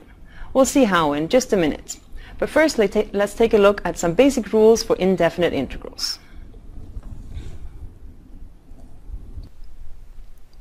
The set of all antiderivatives of a function is called the indefinite integral. The notation we use for this is the following. The indefinite integral of f of x dx is equal to capital F of x plus c. If and only if the derivative of capital F of x is equal to small f of x. The preceding example could be written as follows. The indefinite integral of x squared dx is equal to 1 over 3x cubed plus c. Let's have a look at a few properties of the indefinite integral. The first one is called the power rule. The indefinite integral of x to the power of n dx is equal to x to the power of n plus 1 divided by n plus 1 plus c, where c is any constant. Notice that n cannot be equal to -1 because that would give us division by 0. Therefore, we have a special rule when n is equal to -1. This indefinite integral is equal to ln of the absolute value of x plus a constant. Now let's have a look at an example. If we want to evaluate the integral of cube root of x, we would start by rewriting this as x to the power of a third. Now we can use the power rule. We would increase the exponent by 1, and then we would divide by the new exponent. This will simplify to be x to the power of 4 over 3, all divided by 4 over 3, plus a constant. Dividing by 4 over 3 is the same as multiplying by 3/4, and this will simplify to become 3 times the 4th root of x cubed, all divided by 4, plus a constant. Here's our next property. It's called the constant rule. If k is some constant and f is a function, then the indefinite integral of that constant times the function is equal to the constant times the indefinite integral of f of x. Now let's have a look at an example. If you want to evaluate the indefinite integral of 10 divided by square root of x dx, then we would start by taking out the constant 10 in front of the integral, and then we would use the power rule. Again, we would increase the exponent by 1 and divide by the new exponent. Then we would simplify this through several steps, and eventually we would get 20 times the square root of x plus c. Here are a few more properties of the indefinite integral. you should know that the integral of e to the power of x dx is equal to e to the power of x plus c. Also, if you have a constant, then the integral of that constant is k times x plus c.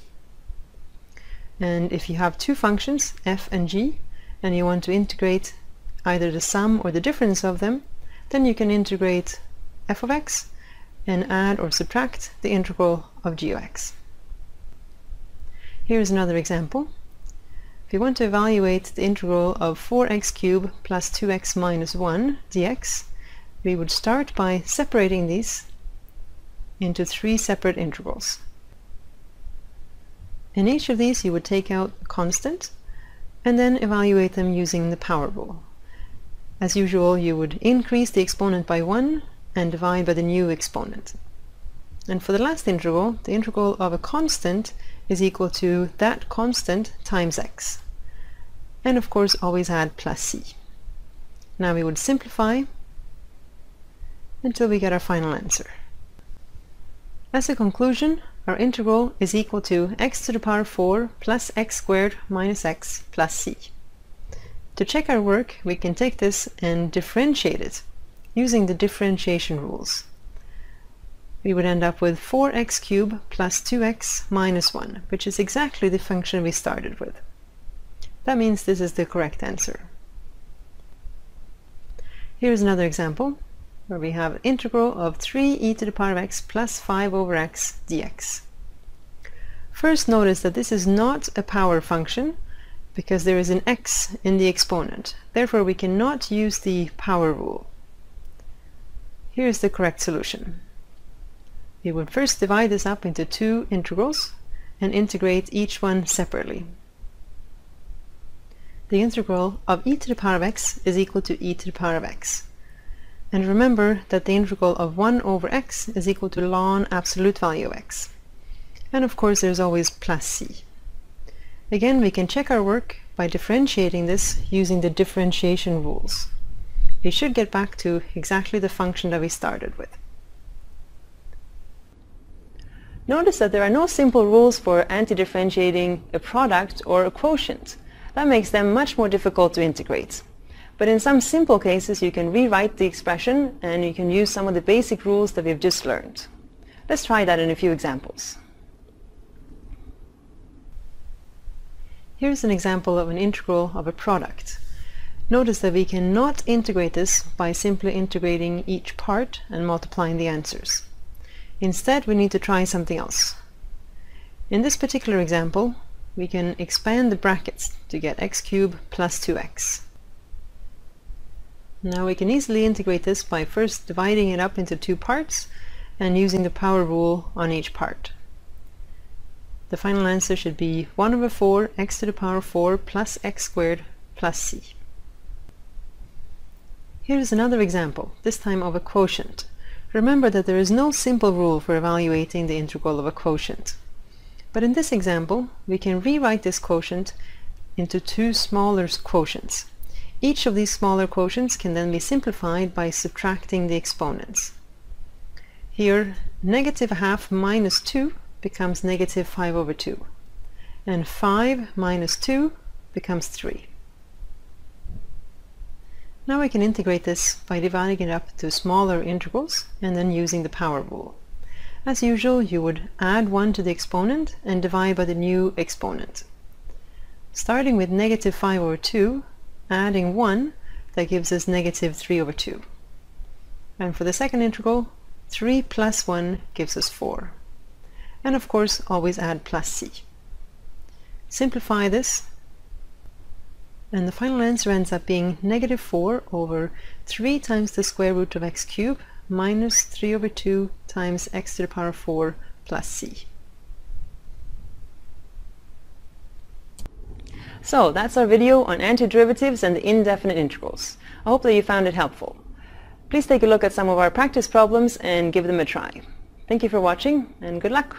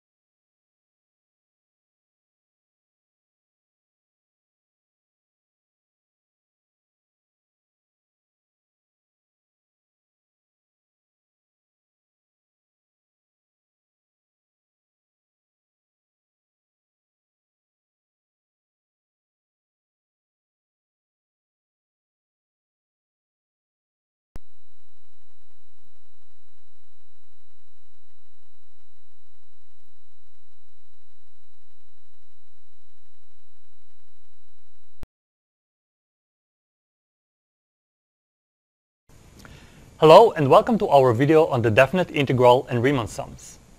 Previously, you have learned about the derivative of a function, how to compute it, and where it can be applied. The derivative is one of the basic notions in calculus. The definite integral is another basic notion in calculus that has important applications in mathematics, life and physical sciences, and other domains. One of the things you can do with integrals is finding the area of a region bounded by the graph of a function and the x-axis over a closed interval. In fact, the problem of finding areas and volumes of regions bounded by curved lines and surfaces motivated the development of this subject. So let's start by taking a closer look at the following area problem. If f is a positive and continuous function, how can we calculate the area of the region bounded by the graph of this function and the x-axis over a closed interval AB? One natural way to approach this problem is to try and approximate the region A using simpler shapes, whose areas we know how to compute, such as rectangles.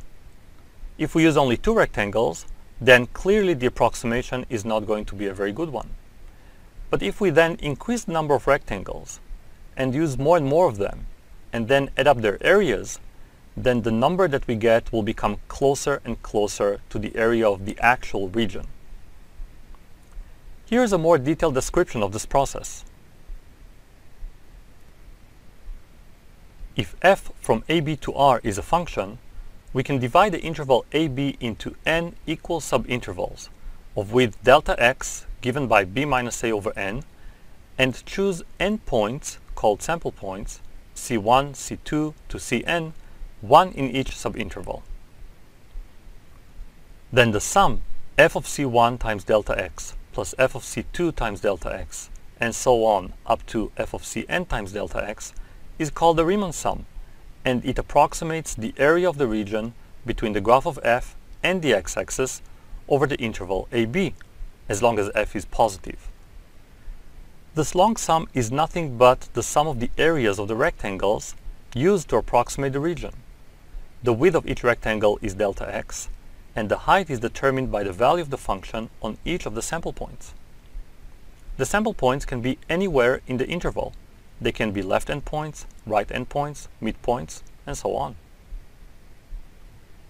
Here's a diagram that will help you understand the ingredients of a Riemann sum. Here we see the function, the interval, and we see how the interval was divided into n equal subintervals. In each subinterval, we chose a sample point, C1 in the first, C2 in the second, and so on. The width of each rectangle is the length of the subinterval, delta x, or b minus a over n.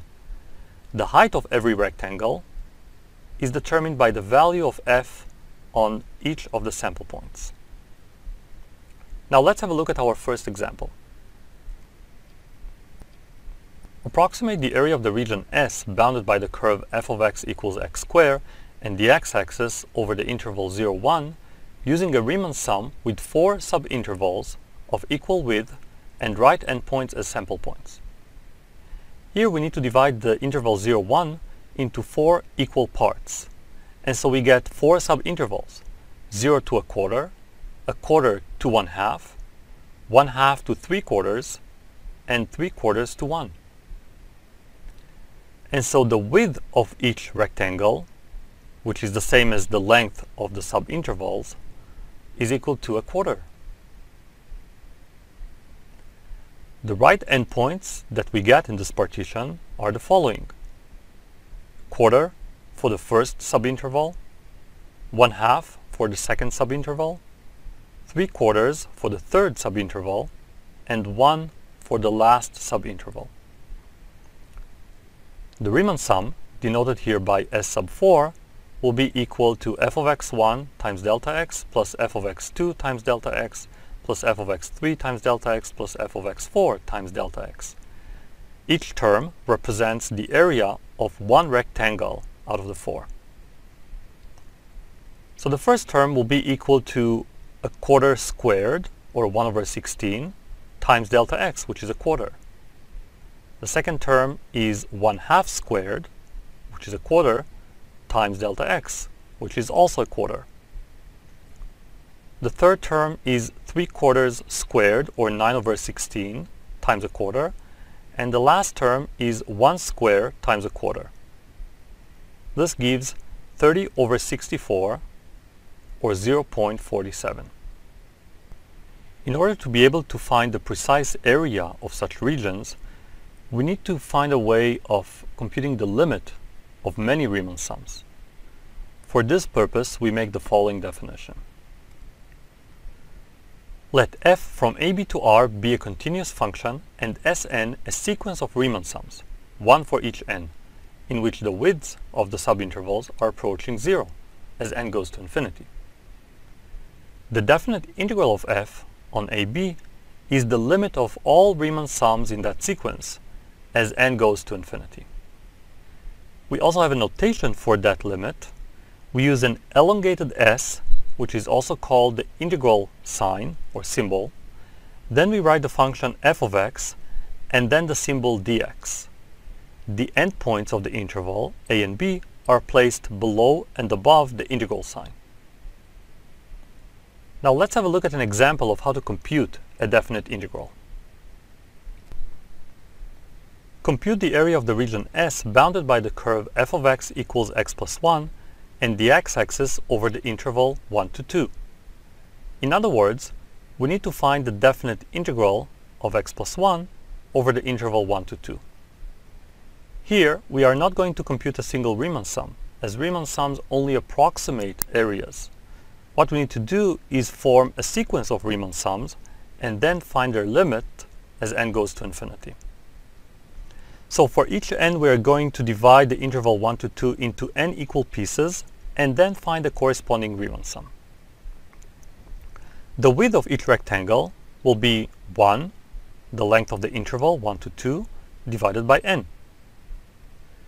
If we use right endpoints in this example, then the right endpoint of the first subinterval will be 1 plus 1 over n.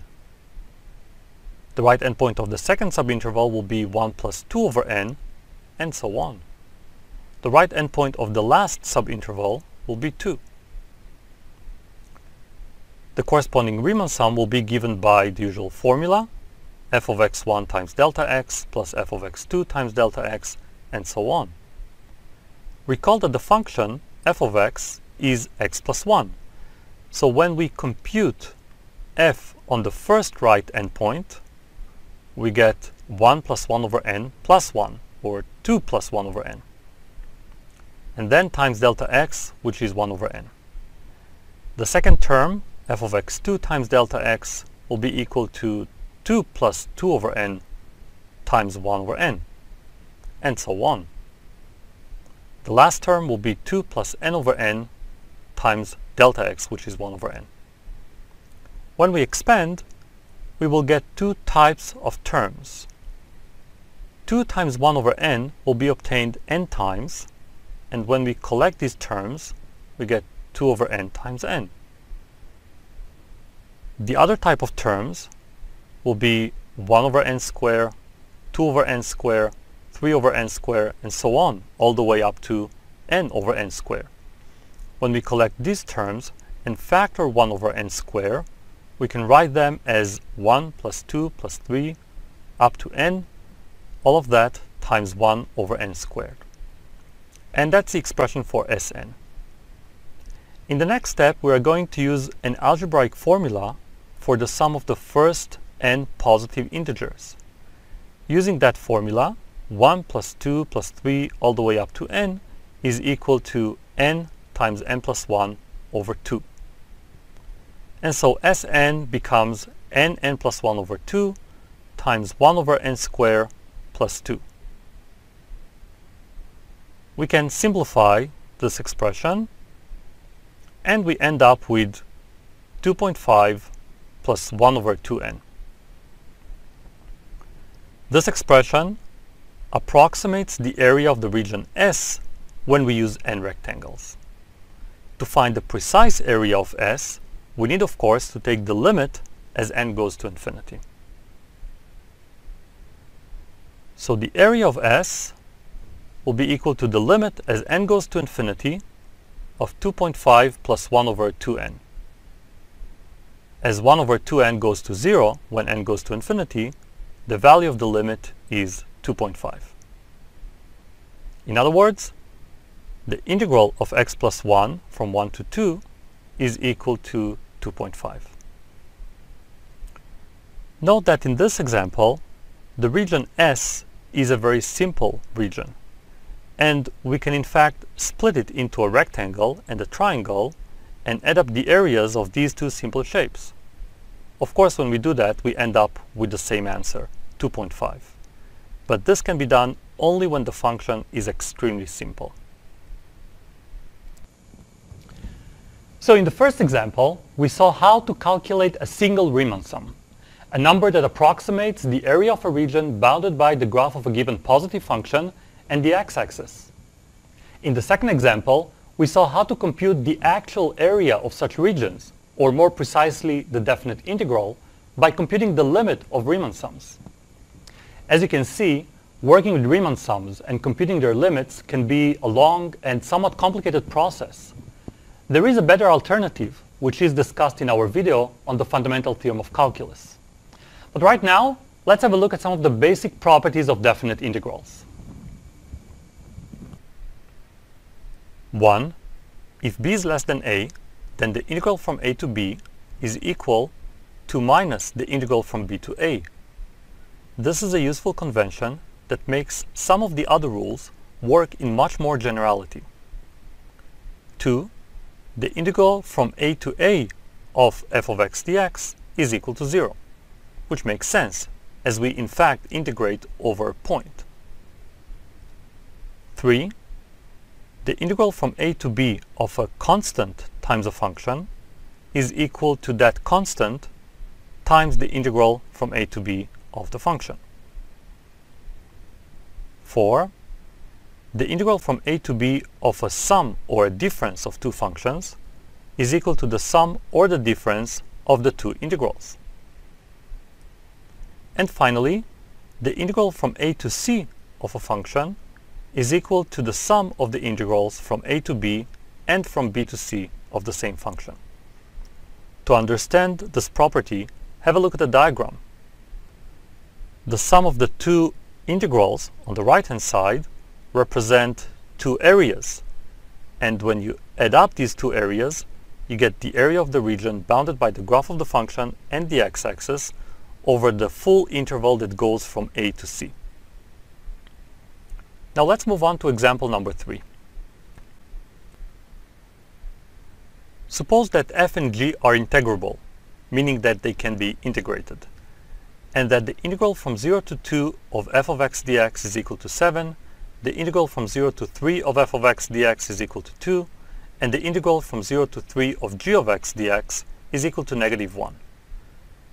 Use the rules for definite integrals to find the following 3 definite integrals. So part A is quick.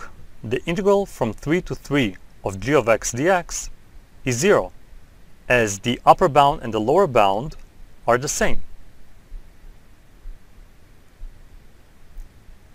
In part B, the integral from 2 to 3 of f of x dx can be written as the integral from 0 to 3 of f of x dx minus the integral from 0 to 2 of f of x dx.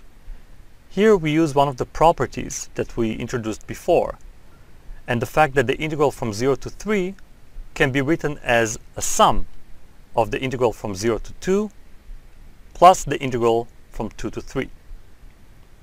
Now the integral from 0 to 3 of the function f is known to be 2, and the integral from 0 to 2 is given to be 7. And so we end up with 2 minus 7, or -5. Finally, in part C, we need to find the integral from 3 to 0 of 2 times f of x dx. Again, using some of the properties, we know that we can switch the bounds of integration and write it as an integral from 0 to 3, but then we need to introduce a negative sign. And we can also pull out the constant 2 and put it in front of the integral. So we get -2 times the integral from 0 to 3 of f of x dx. This is equal to -2 times 2, or -4. Here's one last example in which we use geometry to compute a definite integral. Compute the integral from -1 to 2 of the function absolute value of x dx. If we look at the diagram, we see that this integral represents the sum of the areas of two triangles. So when we add up the areas of the two triangles, we get 1/2, that's the area of R1, plus 2, which is the area of the triangle R2. The final answer is therefore 2.5.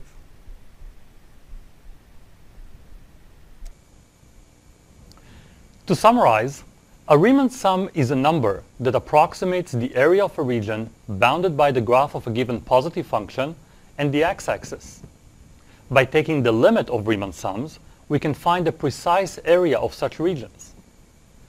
If the function is negative, the integral will be negative, but its absolute value will still represent area. If the function is simple enough, we might be able to use geometry and compute a definite integral without using Riemann sums. As I already mentioned, integrals are used in many places. They can be used to compute areas and volumes, to find the average value of a function, to solve differential equations, and more. They are used in other sciences and are closely related to derivatives. We end this video with a few exercises. Give them a try. That's your opportunity to review the topic and practice. So good luck with the exercises, and thank you for watching.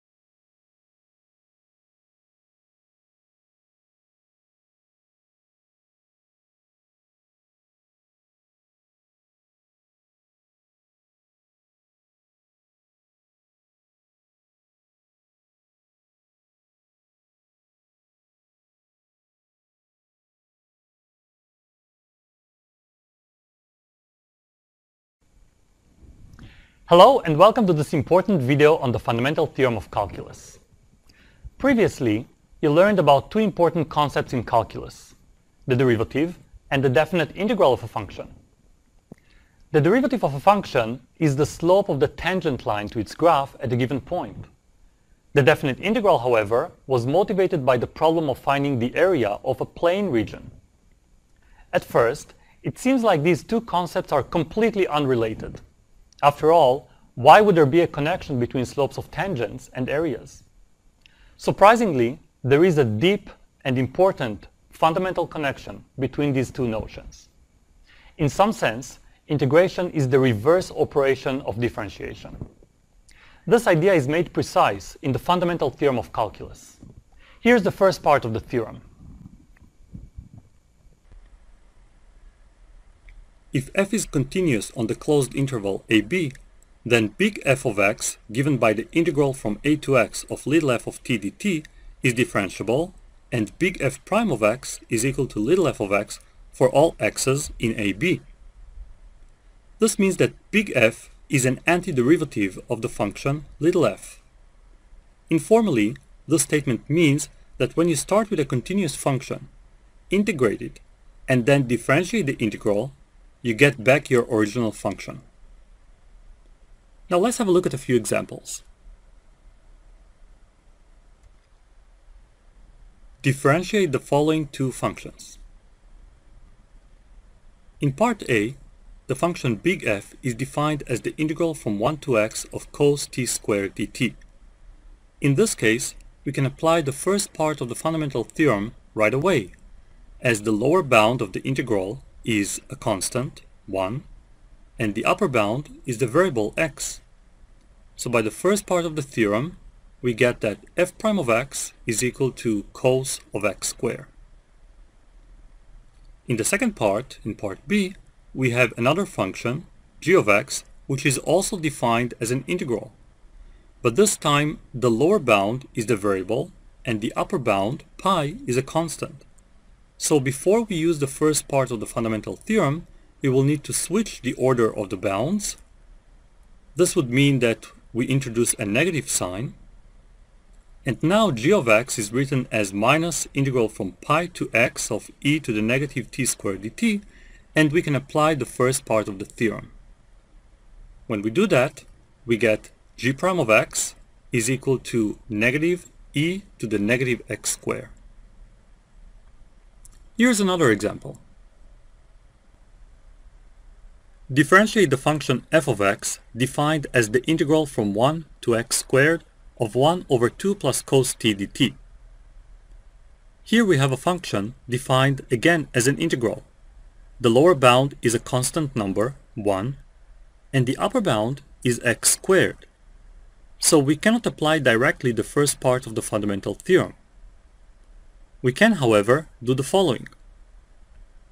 Let g of x be given by the integral from 1 to x of 1 over 2 plus cos t dt, and let h of x be the function x squared. Note that g is almost the same as f. The only difference is that the upper bound was taken to be x instead of x squared, so it will be easy to apply the first part of the fundamental theorem.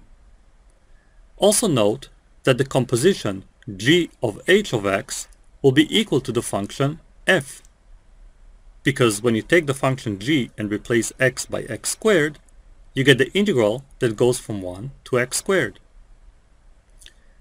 Also remember that the chain rule says that the derivative of a composition will be equal to g prime of h of x times h prime of x.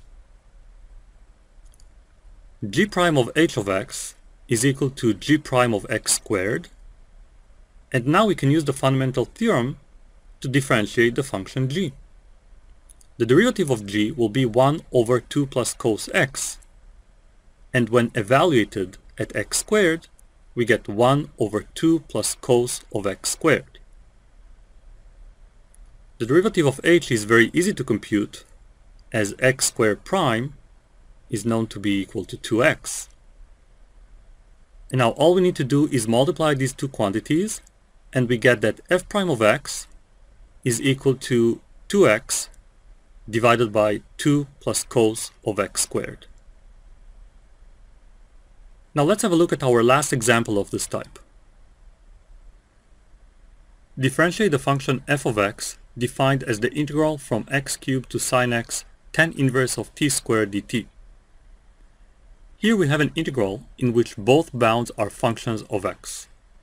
And so before we differentiate f of x, we would like to write it as a sum of two integrals, each of which has a constant bound.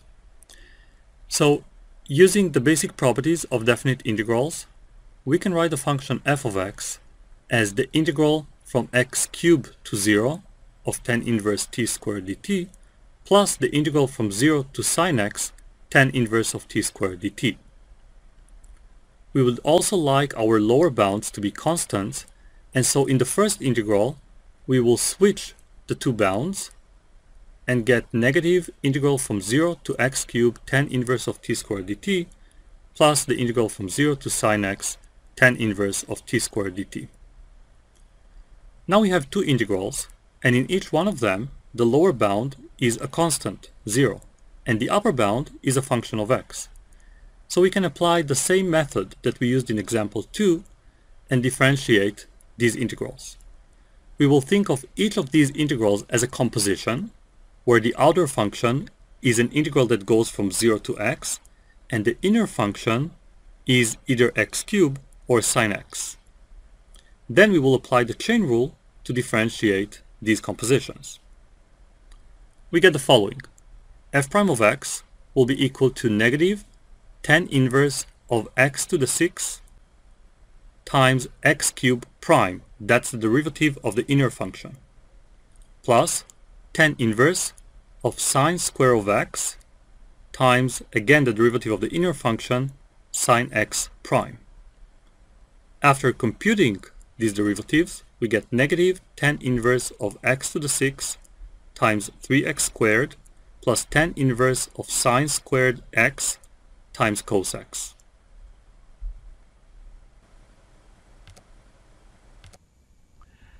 So the first part of the fundamental theorem of calculus allows us to differentiate functions defined as an integral. The second part of the theorem, also called the evaluation theorem, will be used to compute definite integrals. Recall that the definite integral of a function was defined as the limit of Riemann sums. But working with Riemann sums and finding their limits can be difficult and even impossible in most cases. The evaluation theorem will be used to quickly evaluate many definite integrals. The second part of the fundamental theorem of calculus says that if f is a continuous function on the closed interval ab, and big F is any antiderivative of little f, then the integral from a to b of little f of x dx is equal to big F at b minus big F at a. In other words, to compute a definite integral, it is enough to find one antiderivative of little f of x, compute it at the endpoints a and b, and then take the difference. Here's a remark. The notation f of x with a vertical bar, a at the bottom and b at the top, stands for the difference big F of b minus big F of a, and will be often used when we work with the fundamental theorem of calculus. Now let's move on to some examples. Compute the following three definite integrals. In part A, we need to find the integral from 0 to pi of the function cos x. An antiderivative of cos x is sin x, and so by the fundamental theorem, we need to evaluate sin x at pi and 0 and compute the difference. The final answer ends up being 0. In part B, we need to find the integral of 1 over x on the interval that goes from 1 to 2. An antiderivative for 1 over x is ln absolute value of x. And so by the fundamental theorem, we evaluate ln absolute value of x at the two endpoints and then compute the difference. We get ln 2 minus ln 1, and as ln 1 is equal to 0, the final answer is ln 2.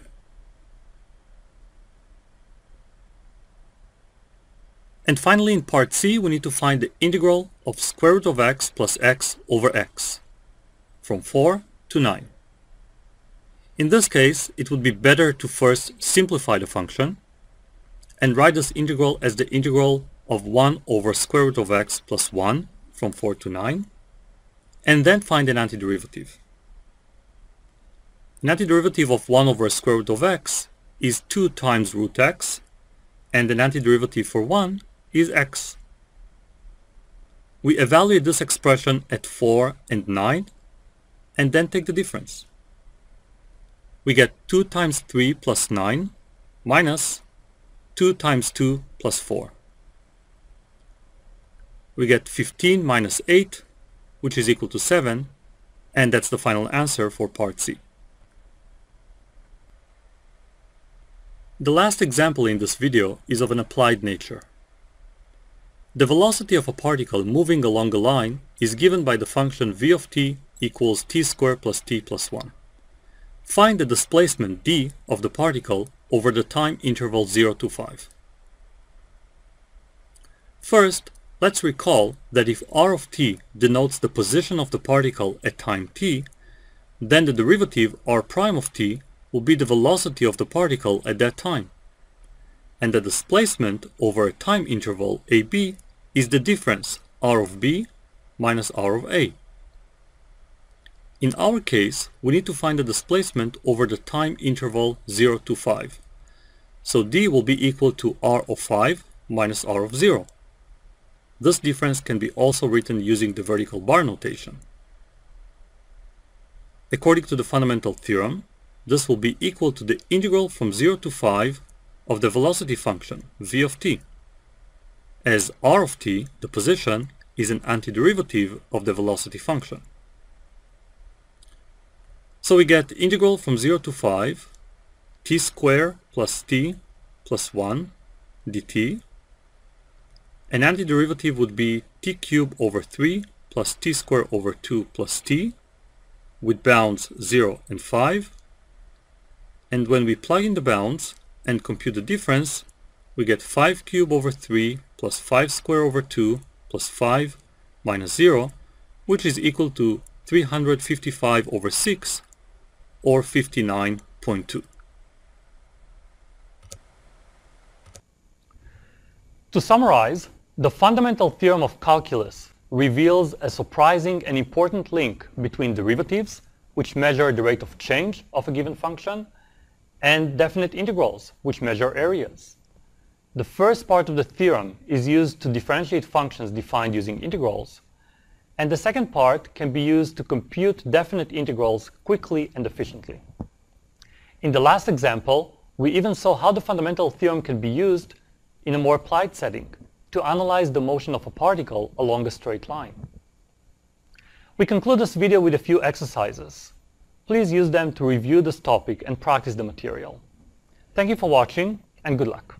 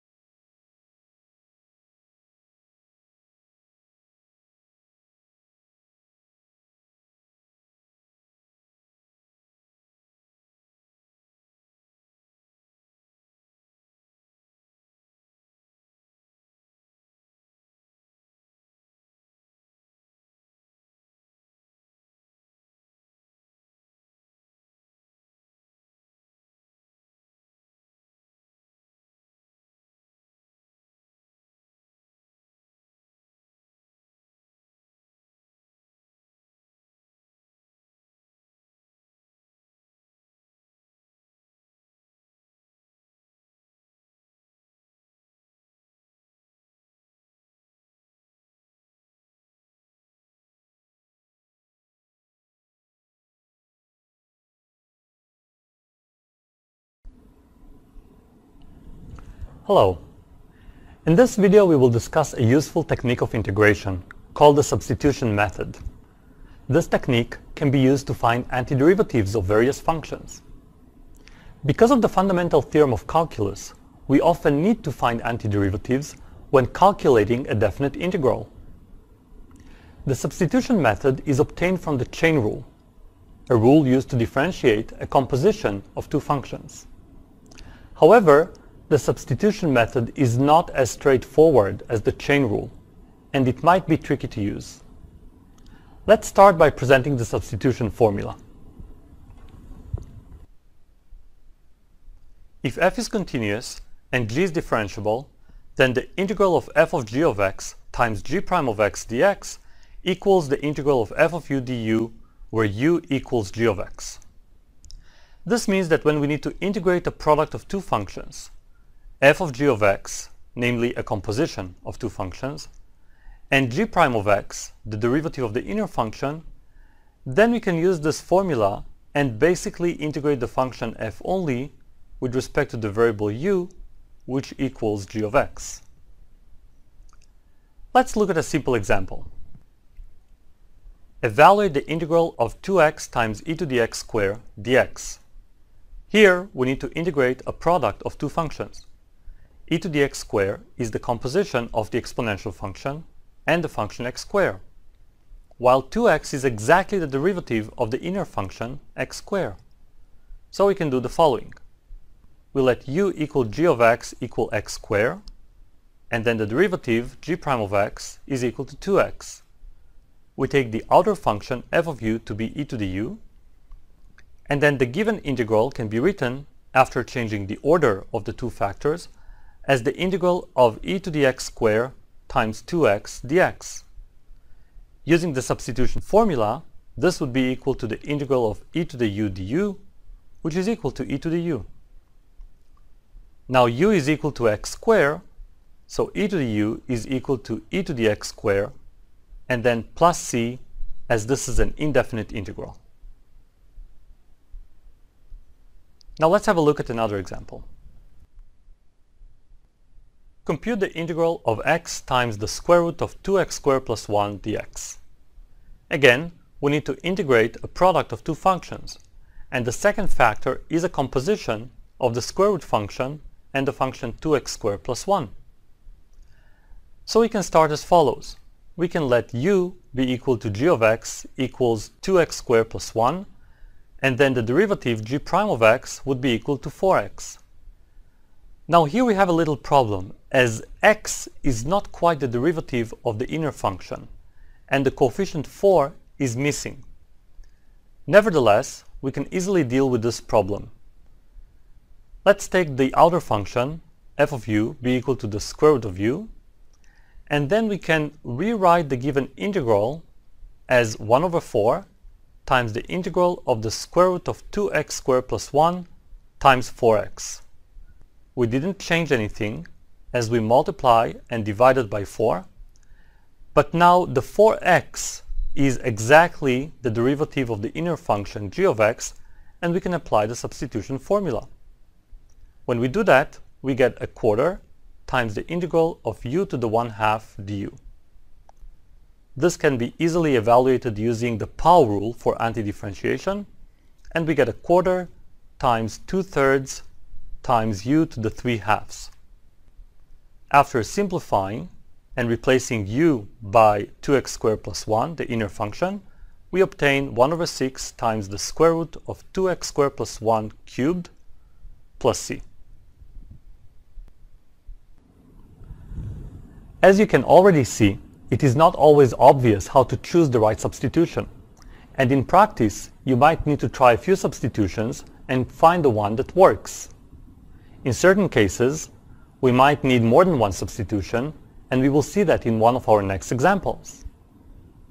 Also, remember to express the final answer for an indefinite integral in terms of the original variable, x in our examples, and not in terms of the variable u. A few comments before we move on to our next example. First, the substitution method can be used to compute definite integrals, which might represent areas, volumes, average values, and so on. Here's the substitution formula for definite integrals, which is very similar to the one we used so far.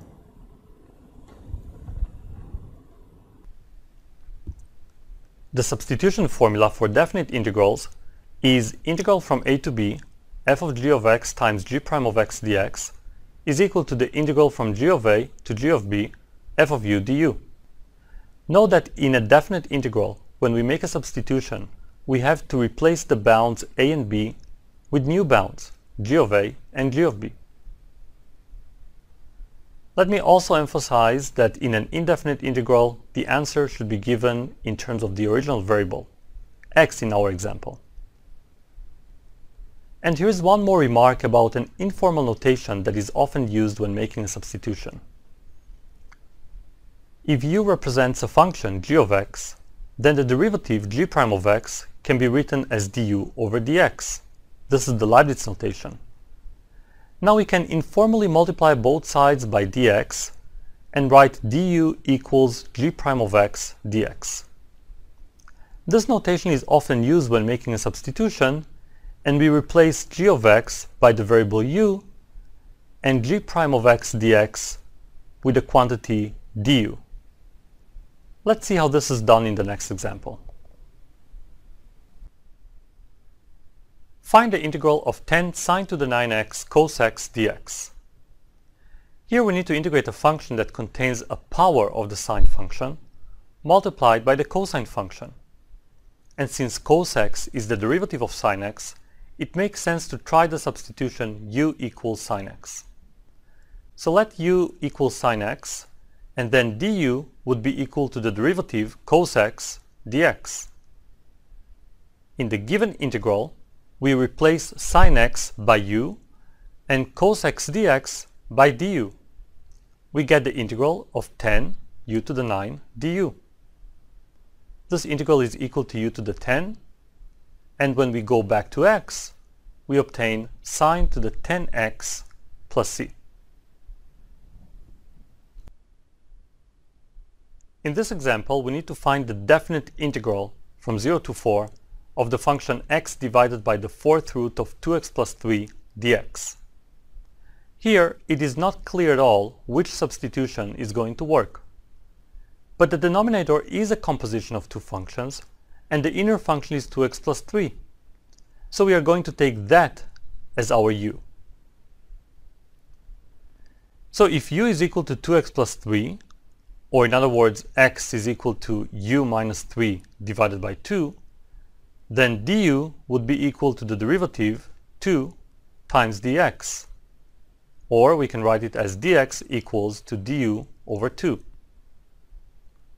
Performing this substitution, we get the following. 1/2 times the integral from 3 to 11, u minus 3 over 2, divided by u to 1 over 4, du. How did we get that integral? Well, dx was replaced by du over 2. The 2x plus 3 in the denominator was replaced by u. And x in the numerator was replaced by u minus 3 divided by 2. Also note that the bounds have changed. When x is equal to 0, u would be equal to 3. And when x is equal to 4, u is equal to 8 plus 3, which is 11. So the new bounds for the variable u are 3 and 11. We now simplify the quotient to get 1 over 4 integral from 3 to 11 u to the 3/4 minus 3 u to the negative 1/4 du. And we now integrate to get 1/4 times 4 over 7 u to the 7 over 4 minus 3 times 4 over 3 times u to the 3/4 from 3 to 11. We now sub in the bounds and compute the difference, and we get 11 to the 3/4 times 11 over 7 minus 1 minus 3 to the 3/4 times 3 over 7 minus 1. We can simplify that and get 4 over 7 times the fourth root of 11 cubed plus the fourth root of 3 cubed, or just use a calculator and get approximately the number 4.754. Note that this number is the area of the region bounded between the graph of the function and the x-axis from 0 to 4. Now let's move on to our last example. Evaluate the indefinite integral of 2 times ln e to the x plus 1 over e to the x plus 1 times e to the x dx. Here the expression e to the x plus 1 appears twice, and its derivative is precisely e to the x. So we start by making the substitution u equals e to the x plus 1. If u is equal to e to the x plus 1, then du is equal to the derivative e to the x dx. When we make the substitution, we get integral 2 ln u over u du. Again, e to the x plus 1 was replaced by u, and e to the x dx was replaced by du. Now we need another substitution, as the derivative of ln u is 1 over u. So let t equal ln u, and then dt would be equal to 1 over u du. When we make that second substitution, we get the integral of 2t dt. This is equal to t squared. When we go back to u, we get ln u squared, and when we go back to x and replace u by e to the x plus 1, we get ln of e to the x plus 1 squared plus c.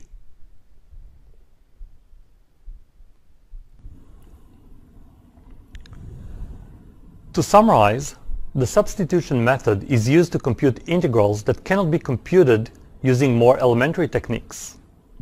It is not always easy to choose the right substitution, and we might need to use more than one substitution. The du/dx notation is often used in substitutions, and the method works for both definite and indefinite integrals. As always, watching this video or reading about substitutions in your textbook is not enough. You must practice and work on problems on your own. And for that reason, we included a few practice problems you can start with. Thank you for watching, and good luck.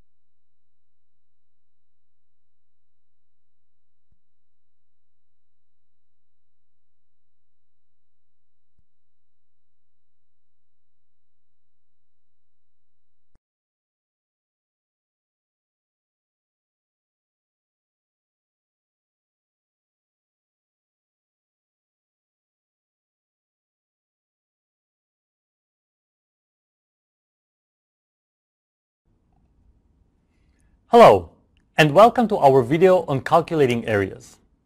In this video, we will see how to use definite integrals to calculate areas of various regions in the plane. In high school, you must have seen formulas for finding areas of simple shapes, like a triangle or a trapezoid.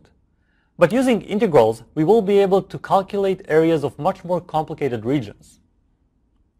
We will focus on the problem of finding the area of a region bounded by a graph of a function and the x-axis, and on finding the area of a region bounded by two different curves. But let's start with a quick review.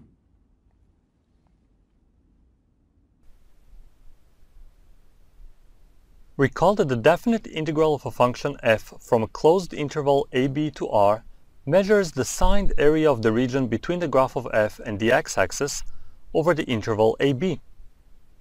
This means that regions above the x-axis are considered to be positive, and regions below the x-axis are considered negative.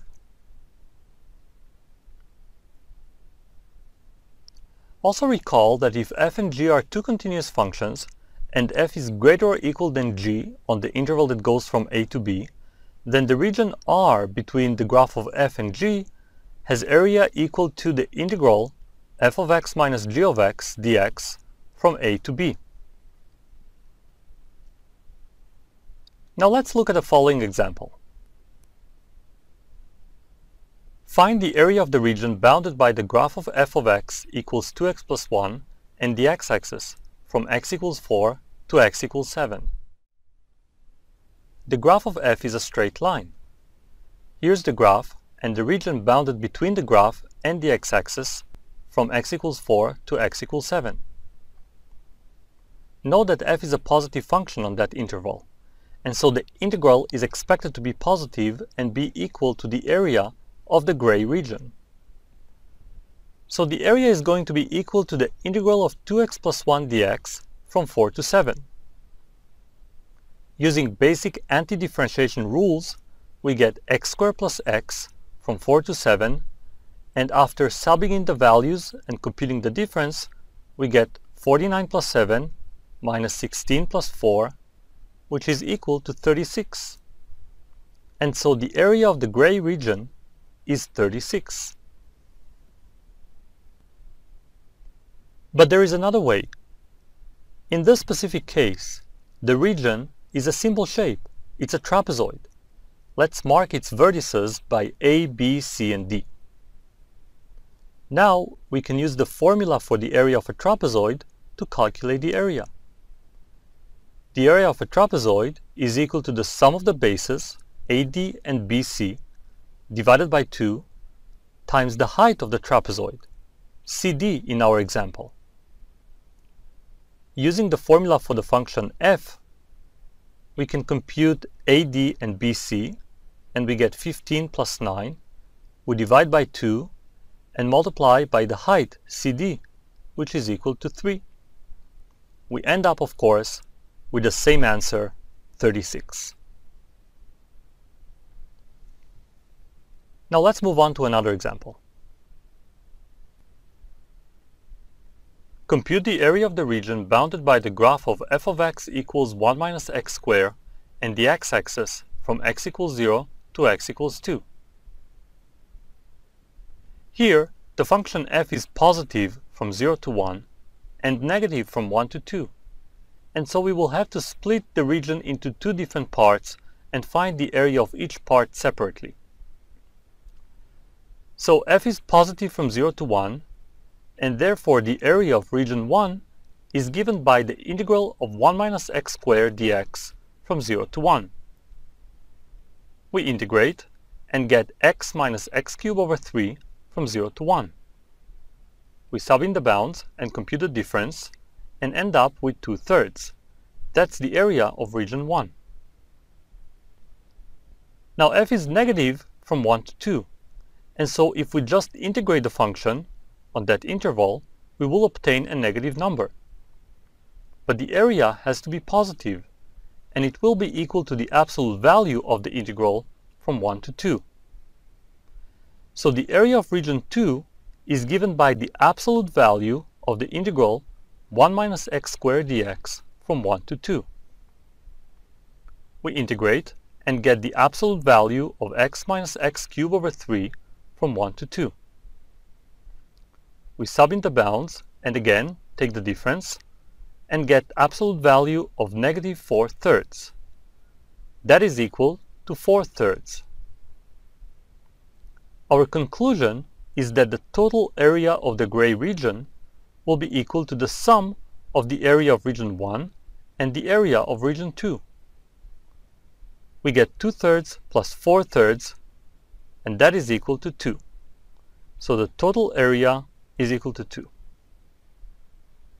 Now let's move on to example number 3.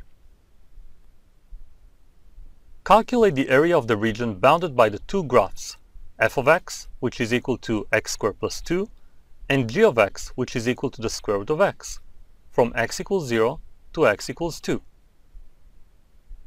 Here we need to find the area of a region bounded between two graphs, and from the diagram we can see that f is always greater than g. And so the area between the two curves will be given as the integral of f of x minus g of x dx, as x goes from 0 to 2. We sub in the functions and get the integral from 0 to 2 of x squared plus 2 minus x to the 1/2 dx. Note that the function g, square root of x, was written here as x to the 1/2 power. Now we integrate, and we get x cubed over 3 plus 2x minus 2/3 times x to the 3 over 2, and the bounds are 0 and 2. Now we need to sub in the bounds and compute the difference. If x is equal to 2, we get 8 over 3 plus 4 minus 2/3 times the square root of 8. When x is equal to 0, then the whole expression will be 0. After simplifying, we get 20 minus 2 root 8 over 3, and that is the area of the shaded region.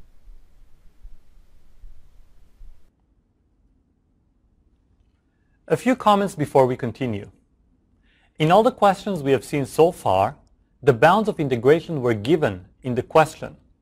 This might not always be the case. In some questions, you might need to identify the bounds of integration while setting up the integral.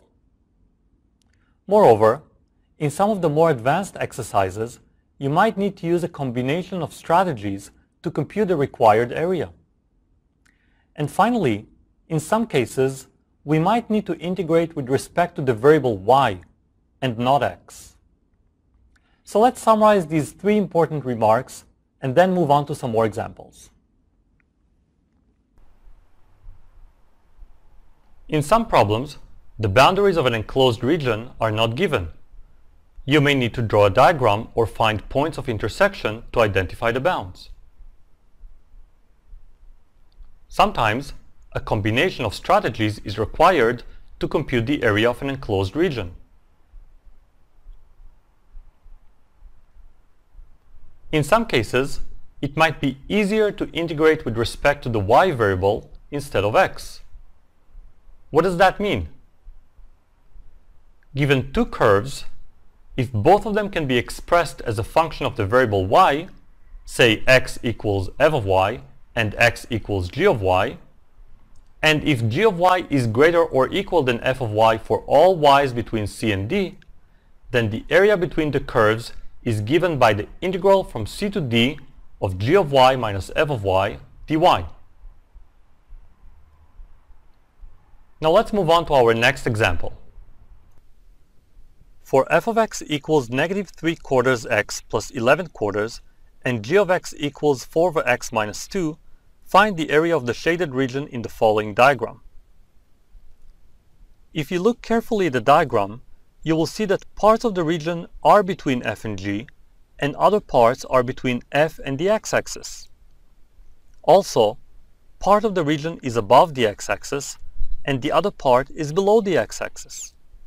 So we decide to split the region into 3 different parts, and we will calculate the area of each part separately.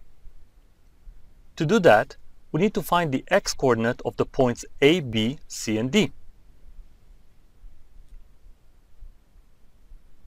G and F have x-intercepts of 2 and 11/3, respectively. These can be found by setting f and g to 0 and solve for x. We need to find the points of intersection for f and g. These are the points A and D. This can be done by setting f equals g and solve for x. When we do that, we get the equation negative 3/4x plus 11/4 equals 4/x minus 2. We rearrange and get the following quadratic equation. Negative 3x squared plus 19x minus 16 equals 0. This equation can be solved using the quadratic formula, and we get 2 solutions, x equals 1 and x equals 16/3. And these are the x-coordinates of the points A and D. Now we can go ahead and calculate the areas. Region 1 is bounded between f and g, and so its area is given as the integral from 1 to 2 of f of x minus g of x dx. We sub in the functions and integrate, and we get negative 3/8x squared minus 4 ln x plus 19/4x from 1 to 2. Once we sub in the bounds and compute the difference and simplify, we end up with the number 29/8 minus 4 ln 2. Region 2 is bounded between the graph of f, which is positive on that interval, and the x-axis. And so the area of that region will be equal to the integral from 2 to 11/3 of f of x dx. We plug in the function and get the integral from 2 to 11/3 negative 3/4 x plus 11/4 dx. We integrate to get negative 3/8x squared plus 11/4 x from 2 to 11/3. And once we sub in the bounds and compute the difference, we end up with the number 25/24. And that's the area of region number 2. Finally, region 3 is bounded by the graph of f and the x-axis again, but now f is negative, and so the area will be equal to the absolute value of the integral of f of x dx, as x goes from 11/3 to 16/3. We plug in the function and integrate to get negative 3/8x squared plus 11/4x from 11/3 to 16/3, all in absolute value, and then plug in the numbers and compute the difference to get negative 25/24 in absolute value. This is equal to 25 over 24, and that's the area of region number 3. The total area will be, of course, equal to the sum of all the 3 areas that we computed. When we plug in all the values and simplify, we end up with negative 4 times ln 2 plus 137 divided by 24. Or we can use a calculator and conclude that the total area is approximately equal to 2.936. Now here's our last example. Compute the area of the region bounded by the two graphs x equals y squared minus 2y and x equals negative y squared plus 2y plus 6. The graphs of these two equations are parabolas, and we need to find the area of the region bounded between the two parabolas. As the equations are given in the form x equals to something in terms of y, it would be easier to use integration with respect to the y variable. But first, we need to find the points of intersection for both graphs. To do that, we write the equation y squared minus 2y equals negative y squared plus 2y plus 6 and simplify. We get a quadratic equation 2y squared minus 4y minus 6 equals 0, and we can use the quadratic formula to solve this equation and obtain the solutions negative 1 and 3. These are going to be the bounds of integration.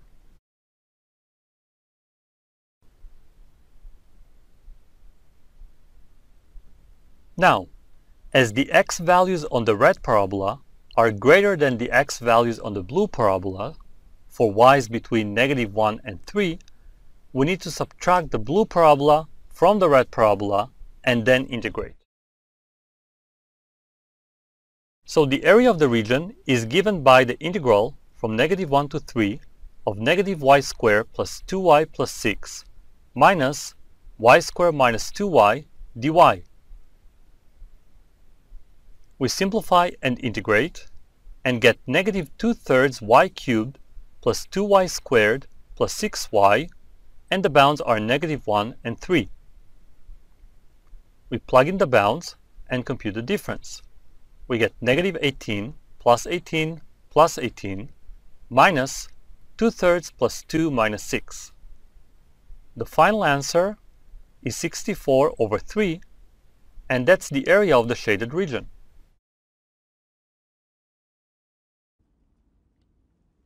As you can see, the main challenge in calculating areas is setting up the correct integral. This will depend on whether the region is bounded by one graph and the x-axis or by two different curves. We may need to split the region into several parts and calculate the area of each part separately. Sometimes, integrating with respect to y is easier or more natural. You will need to practice in order to become better in choosing a suitable strategy and in setting up the correct integral.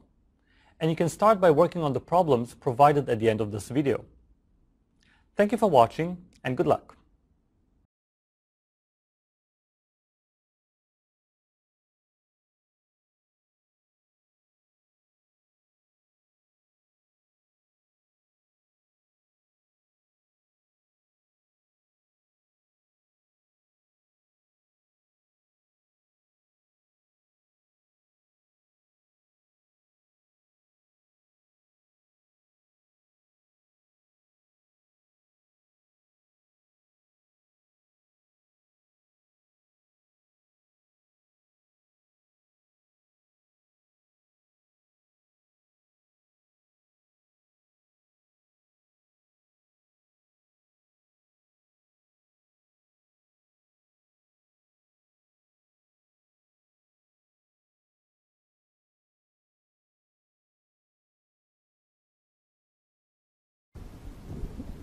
Hello and welcome.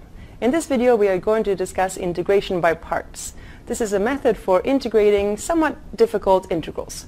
It's usually used to integrate a product of two different types of functions. So you might have, for example, a logarithmic function multiplied by a power function, or you might have an exponential function multiplied by a trigonometric function.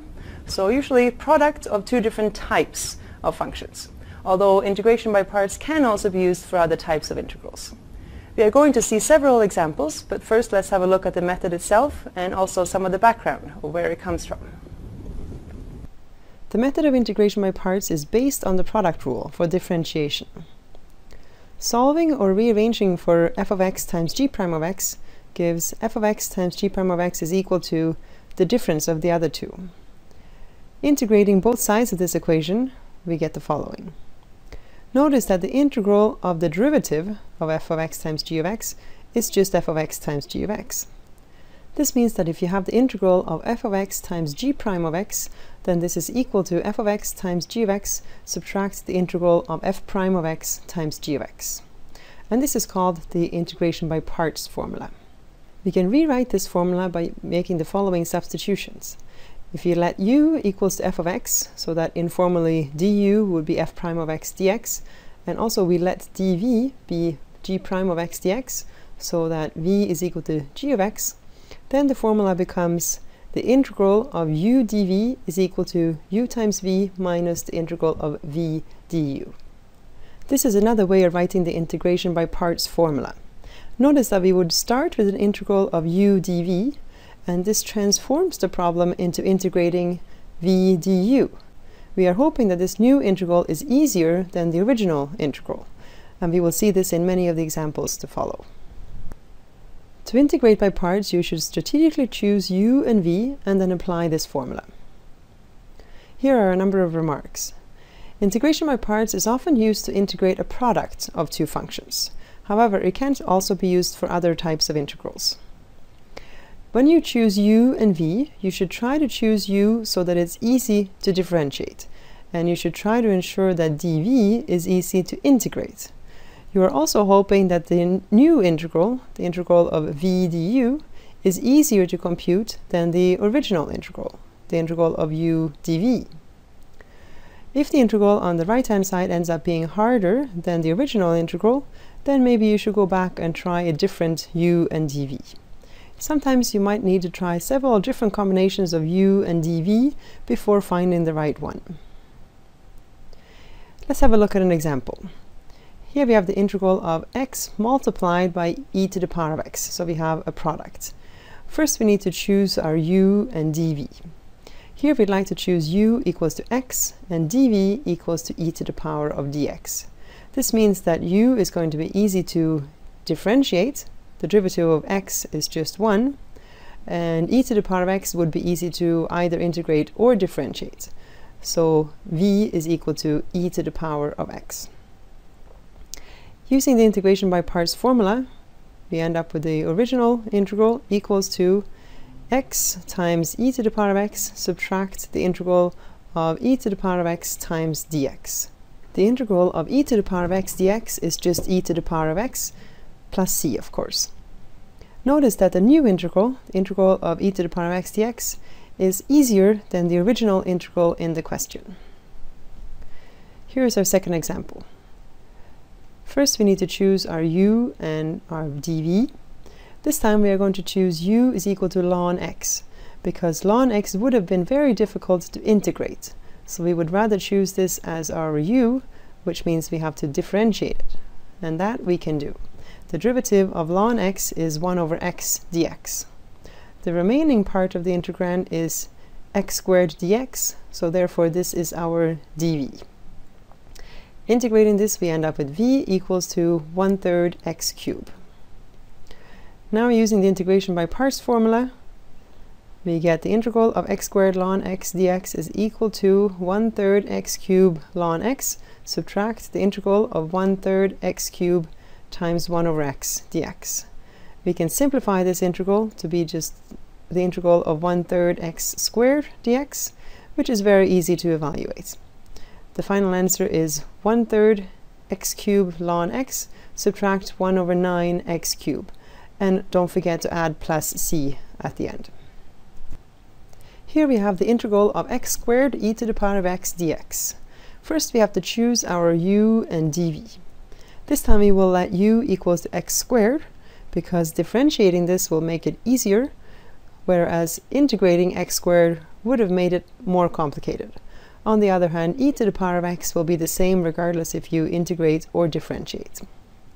Once we've made our choice, we just compute the derivative of u to give us du equals 2x dx, and the integral of dv gives us v is equal to e to the power of x.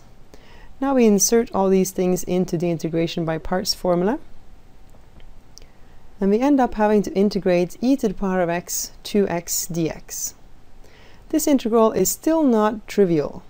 On the other hand, it is simpler than the original integral in the question, so I think we are going in the right direction. Let's try to use integration by parts again to evaluate this new integral. We have to choose a new u and a new dv. This time u will be 2x and dv is e to the power of x dx, which means du is 2 times dx and v is equal to e to the power of x. Again, inserting the integration by parts formula, we are replacing the integral of e to the power of x 2x dx with 2x e to the power of x subtract the integral of 2 e to the power of x dx. Multiplying out these brackets, we end up having to evaluate the integral of 2 e to the power of x dx, which is just 2 e to the power of x plus a constant. Here we have the integral of e to the power of x times cos x dx. In other words, an exponential function multiplied by a trigonometric function. In this case, both of the functions are easy to integrate and easy to differentiate, so it doesn't matter how we choose our u and our dv. For example, we can choose u equals e to the power of x and dv equals to cos x dx, which means that du is e to the power of x dx, and the integral of cos x is sine x, so v is equal to sine x. Now we insert this into the integration by parts formula. We end up with the integral of e to the power of x times sine x dx. This is not really any simpler than the original integral. On the other hand, it's not more difficult either, so let's try using integration by parts again, and let's see what happens. Let's choose u to be the same again. U is equal to e to the power of x, and dv this time is sine x dx. This means du is e to the power of x dx, and v is the integral of sine x, which is negative cos x. Now we replace the integral e to the power of x sine x dx by the integration by parts formula. Negative e to the power of x cos x plus the integral of e to the power of x cos x dx. Simplifying these brackets, we get e to the power of x sine x plus e to the power of x cos x, subtract the integral of e to the power of x cos x dx. Let's summarize what we've found so far. We have found that the integral of e to the power of x cos x dx is equal to e to the power of x sine x plus e to the power of x cos x minus the integral of e to the power of x cos x dx. That means that the new integral that we have is exactly the same as the original integral in the question. This means that we can add this integral to both sides of this equation, meaning that we have 2 times the original integral equal to e to the power of x sine x plus e to the power of x cos x. So to find a final answer, all we need to do is to divide both sides by 2.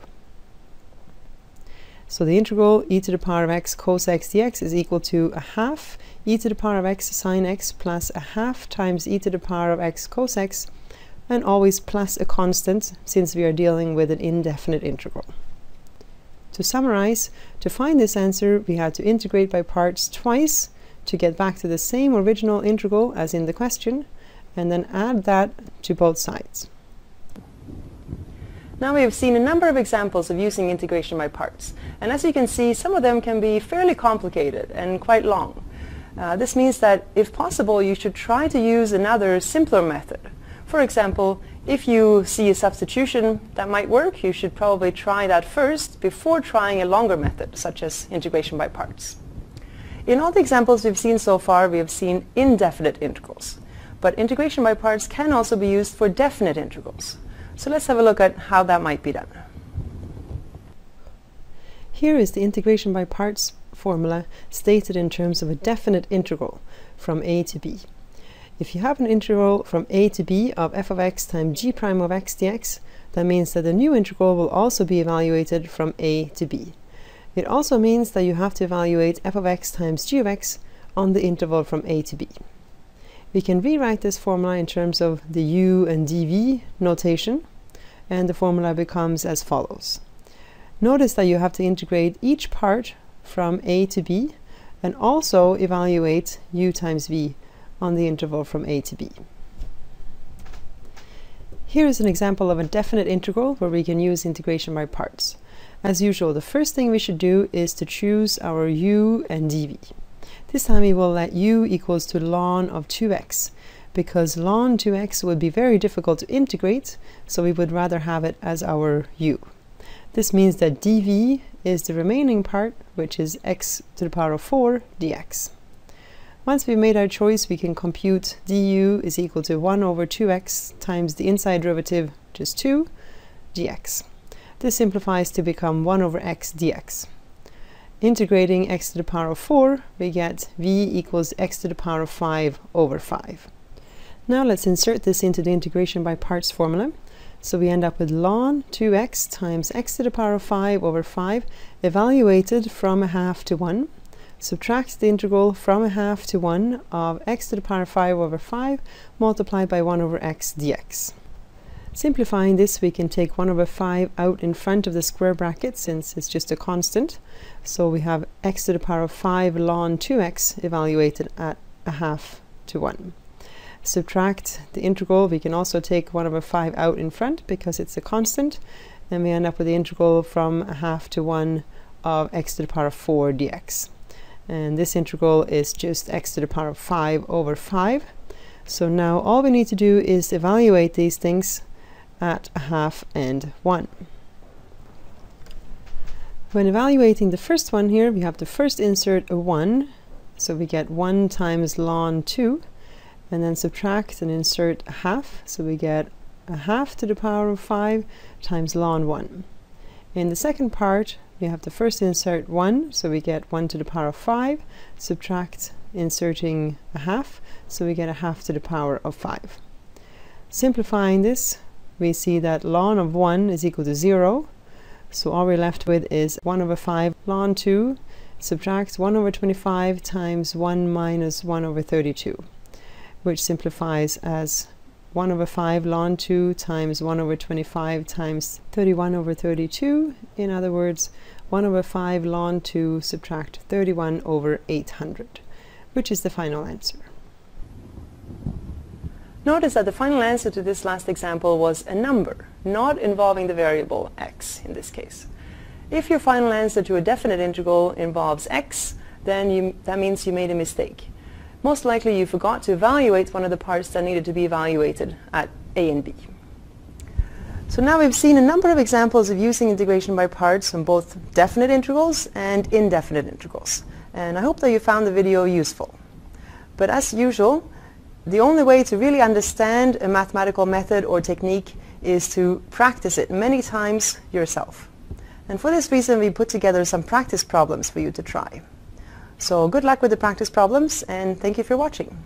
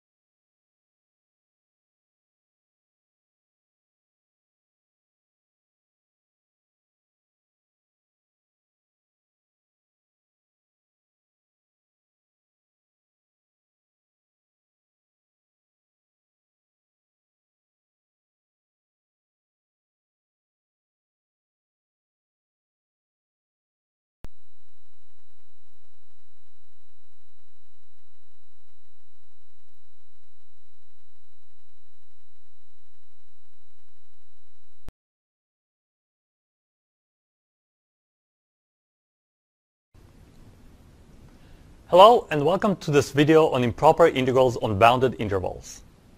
In one of our previous videos, we discussed definite integrals and Riemann sums.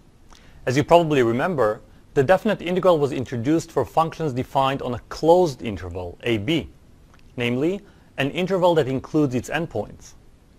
These functions also had to be bounded, and in most examples we focused on continuous functions. In this video we are going to generalize the notion of the definite integral to unbounded functions, whose domain is not a closed interval. Let's start by looking at some diagrams.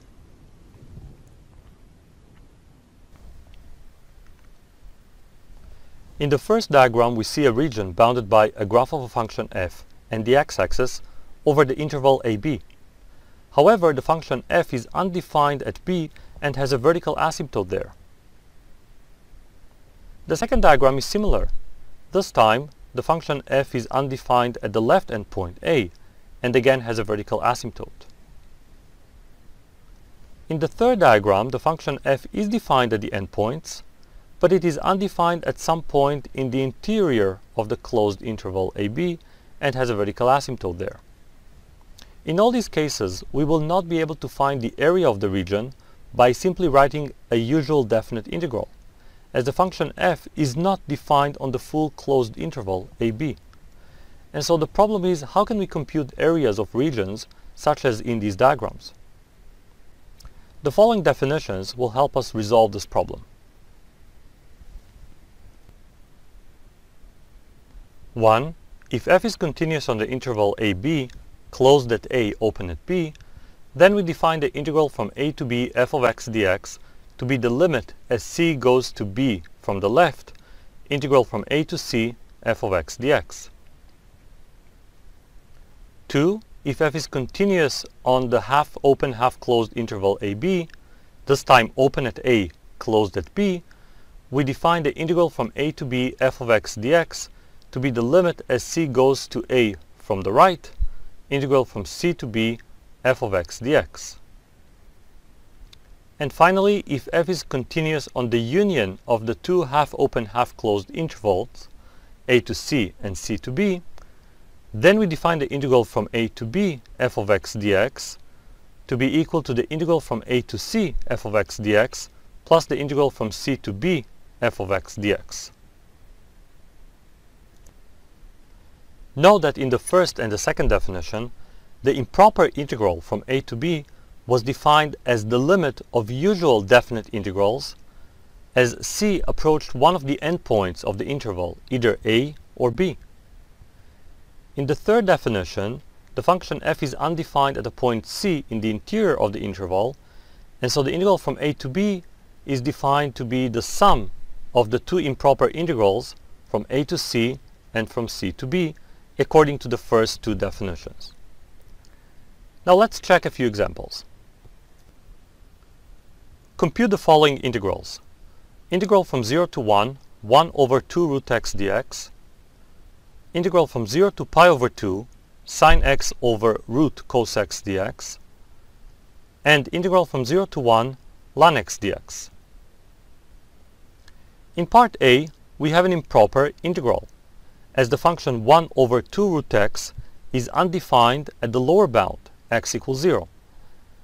And so, according to our definitions, what we need to do is replace the lower bound by a variable c, compute the integral from c to 1 of the function 1 over 2 root x dx, and then let c approach 0 from the right and find the limit. An antiderivative of 1 over 2 root x is square root of x, and so this is equal to the limit as c goes to 0 from the right, square root of x on the bounds c and 1. We substitute the bounds and compute the difference, and we get limit as c goes to 0 from the right, square root of 1 minus square root of c, and as c goes to 0, square root of c goes to 0 as well, and so the limit ends up being 1. In part B, we have another improper integral. Cos of pi over 2 is 0, and so the function sine x over square root of cos x is undefined at the upper bound, pi over 2. So this time we need to replace the upper bound with a variable, c, and compute the limit as c goes to pi over 2 from the left, integral from 0 to c sine x over square root of cos x dx. We use a substitution, u equals cos x, and so we get limit as c goes to pi over 2 from the left, integral from 1 to cos c negative 1 over square root of u du. An antiderivative would be negative 2 root u, and so we get limit as c goes to pi over 2 from the left, negative 2 root u, and the bounds are 1 and cos of c. We plug in the bounds and compute the difference. We get limit as c goes to pi over 2 from the left, negative 2 square root of cos c plus 2, as the square root of 1 is 1. When we take the limit, cos of c will approach 0 as c goes to pi over 2, and so we end up with 0 plus 2, which is equal to 2. In part C, we need to find the integral from 0 to 1 of the natural log function. This time, our function is undefined at the lower bound, 0, and so we need to take the limit as c approaches 0 from the right, integral from c to 1 ln x dx. To compute the definite integral, we use integration by parts. We take our u to be ln x, and dv would be dx. We get limit as c goes to 0 from the right, x ln x on the bounds c and 1, minus the integral from c to 1, x times 1 over x dx. The first term gives us ln of 1 minus c times ln c. The second term is the integral of the constant function 1. An antiderivative would be x, and when we plug in the bounds, we get 1 minus c. And so we end up with negative the limit c goes to 0 plus c times ln c minus 1. The limit is equal to 0. This can be done using L'Hopital's rule, and so we end up with 0 minus 1, which is equal to negative 1, and that's the final answer. Now let's have a look at another example. Consider the region S bounded between the graphs of y equals 10x and y equals secant of x for x's between 0 and pi over 2. A. Write an integral that calculates the area of the region and explain why it is an improper integral. B. Evaluate the integral you found in part A. Now, it is not difficult to see that secant of x is greater or equal than tan of x for all x's between 0 and pi over 2. And so the area of the region S is given by the integral from 0 to pi over 2 secant of x minus tan of x dx. This is an improper integral as the functions secant of x and tan x are undefined at the upper bound, pi over 2. In part B, we need to evaluate the integral from 0 to pi over 2 secant of x minus tan x dx, which was obtained from part A. As this is an improper integral and the function is undefined at the upper bound, pi over 2, the integral will be equal to the limit as c approaches pi over 2 from the left, integral from 0 to c secant of x minus tan x dx. To evaluate the definite integral from 0 to c, we use previous results or a formula sheet. An antiderivative for secant of x is ln absolute value secant of x plus tan x, and an antiderivative for tan x is minus ln of absolute value of cos x. When we plug in the bounds, 0 and c, we get ln absolute value of secant of c plus tan c plus ln absolute value of cos c minus ln of 1 plus 0 in absolute value minus ln of 1. This simplifies to ln absolute value of secant of c plus tan c times cos of c by properties of logarithms. Also remember that ln of 1 is 0, so the last two terms are 0. The product inside the logarithm simplifies to 1 plus sine of c, And so now we need to find the limit of that expression as c approaches pi over 2 from the left. As the limit of sine c as c goes to pi over 2 is 1, the final answer ends up being ln of 1 plus 1, which is equal to ln 2.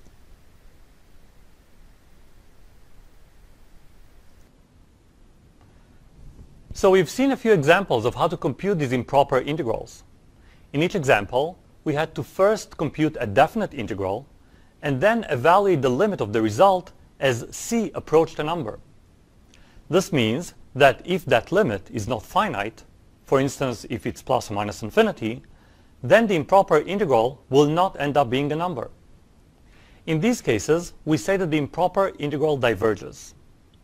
However, if the answer does end up being a number, then we say that the improper integral converges. Also remember that these improper integrals look pretty much like a usual definite integral. The only way to identify them is to examine the function closely and check if it's unbounded or undefined at some value between the lower bound and the upper bound. Let's summarize these comments and look at a few more examples. Improper integrals can be equal to positive infinity, negative infinity, or not exist. In these cases, we say that the improper integral diverges. If the improper integral is equal to a number, we say that the improper integral converges. And finally, an important reminder: it is your task to identify integrals as improper. These type of integrals look like a usual definite integral, and you have to check carefully the function and find out if we have a definite integral or an improper integral. Now let's move on to our next example. Show that the following integrals diverge. Integral from 2 to 3, 1 over 2 minus x dx, and the integral from 0 to pi, secant square of x dx. The first integral is improper because the function 1 over 2 minus x is undefined at the lower bound, 2. And so to compute it, we take the limit as c approaches 2 from the right, integral from c to 3, 1 over 2 minus x dx. An antiderivative for 1 over 2 minus x is negative ln absolute value of 2 minus x. We plug in the bounds, c and 3, and then we need to take the limit. We get limit c goes to 2 from the right of negative ln 1 plus ln absolute value of 2 minus c. Ln of 1 is 0, and so we have the limit as c approaches 2 from the right, ln of absolute value 2 minus c. Now, as c approaches 2, the absolute value of 2 minus c will be a small positive number, will approach 0. And so the logarithm of a variable that goes to 0 will give us a limit of negative infinity. Therefore, the given integral diverges. In part B, we need to find the integral from 0 to pi of secant square of x dx. Recall that secant of x is 1 over cos of x. And so the function secant square of x is defined at the endpoints, 0 and pi. However, cos of pi over 2 is 0, and so the function secant square of x is undefined at x equals pi over 2. As this function is undefined at some point in the interior of the interval 0 to pi, what we need to do here is split the integral as a sum of two integrals, from 0 to pi over 2 and from pi over 2 to pi. Both of these are improper integrals. Let's compute the first one. The integral from 0 to pi over 2 secant square of x dx is an improper integral, as the function is undefined at the upper bound, pi over 2, and so we need to take the limit as c goes to pi over 2 from the left, integral from 0 to c secant square of x dx. An antiderivative for secant square of x is of course tan of x, and so we have the limit as c goes to pi over 2 from the left, tan of x, and the bounds are 0 and c. We plug in the bounds and we get the limit of tan c as c goes to pi over 2 from the left, and that limit is equal to infinity as the function tan x has a vertical asymptote at x equals pi over 2.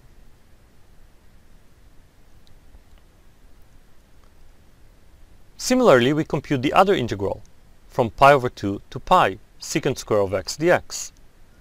This time we need to take the limit as c approaches pi over 2 from the right, integral from c to pi, secant square of x dx.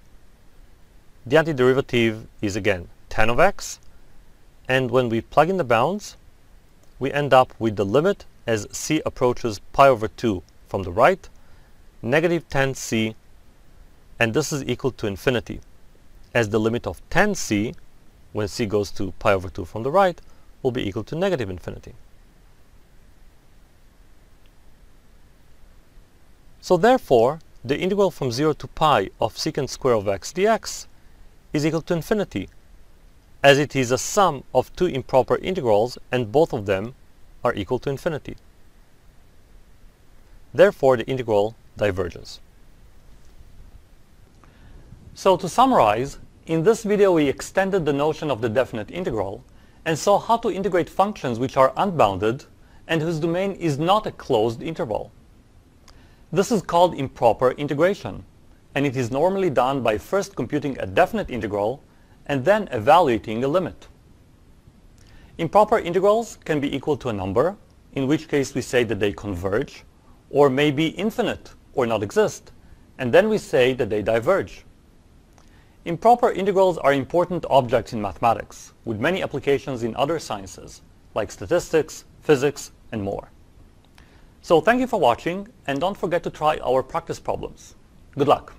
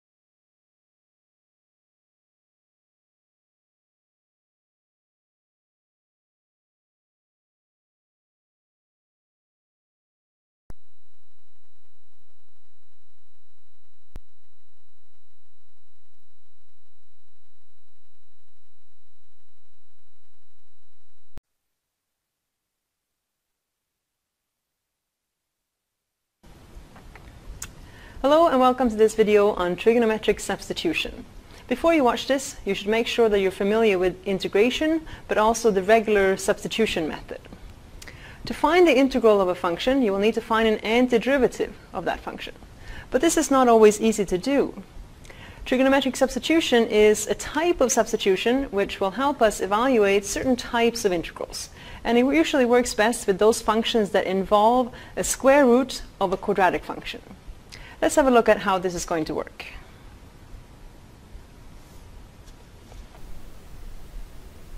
Trigonometric substitution is a type of substitution that involves a change of variable from x to theta.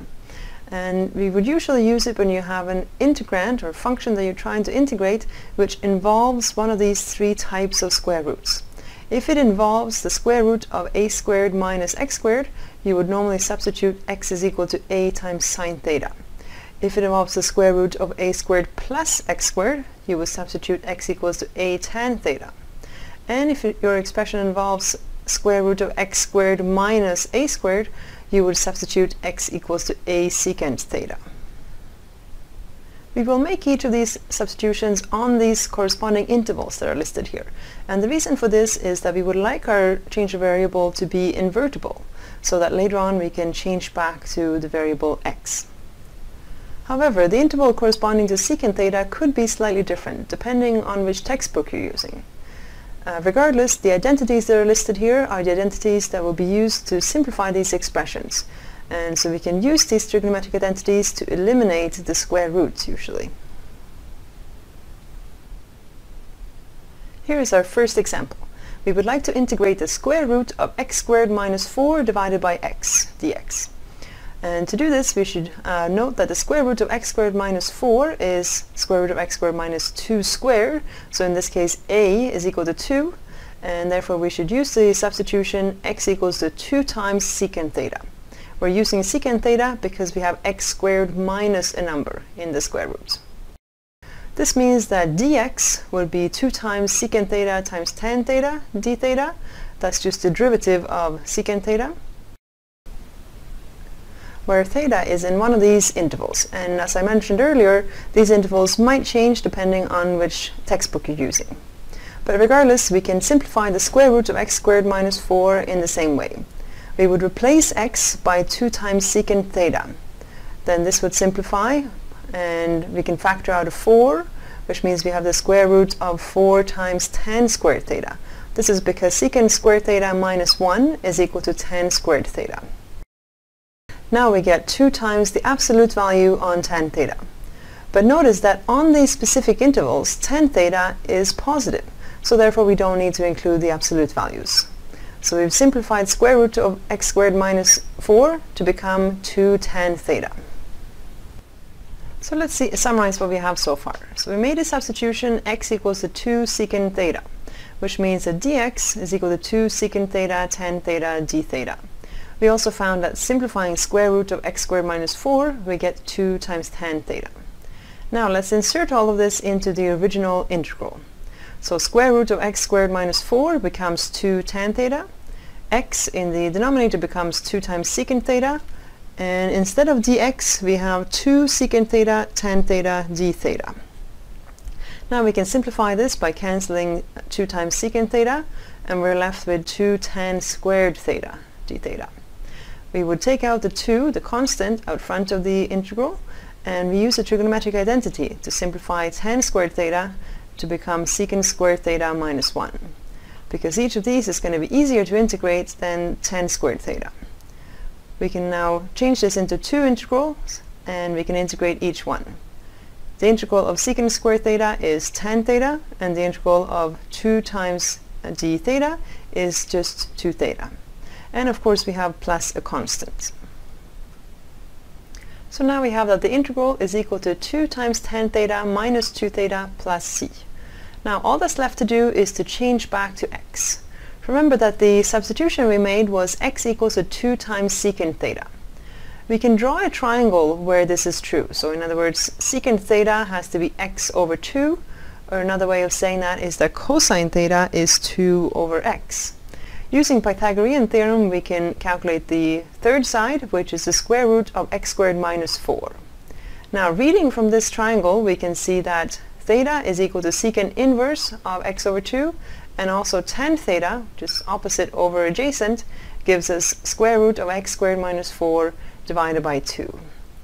Now insert this information into the answer that we had, and we get tan theta is replaced by square root of x squared minus 4 over 2, and theta is replaced by secant inverse of x over 2. Simplifying this, we get square root of x squared minus 4 minus 2 secant inverse x over 2 plus a constant. And this is the final answer.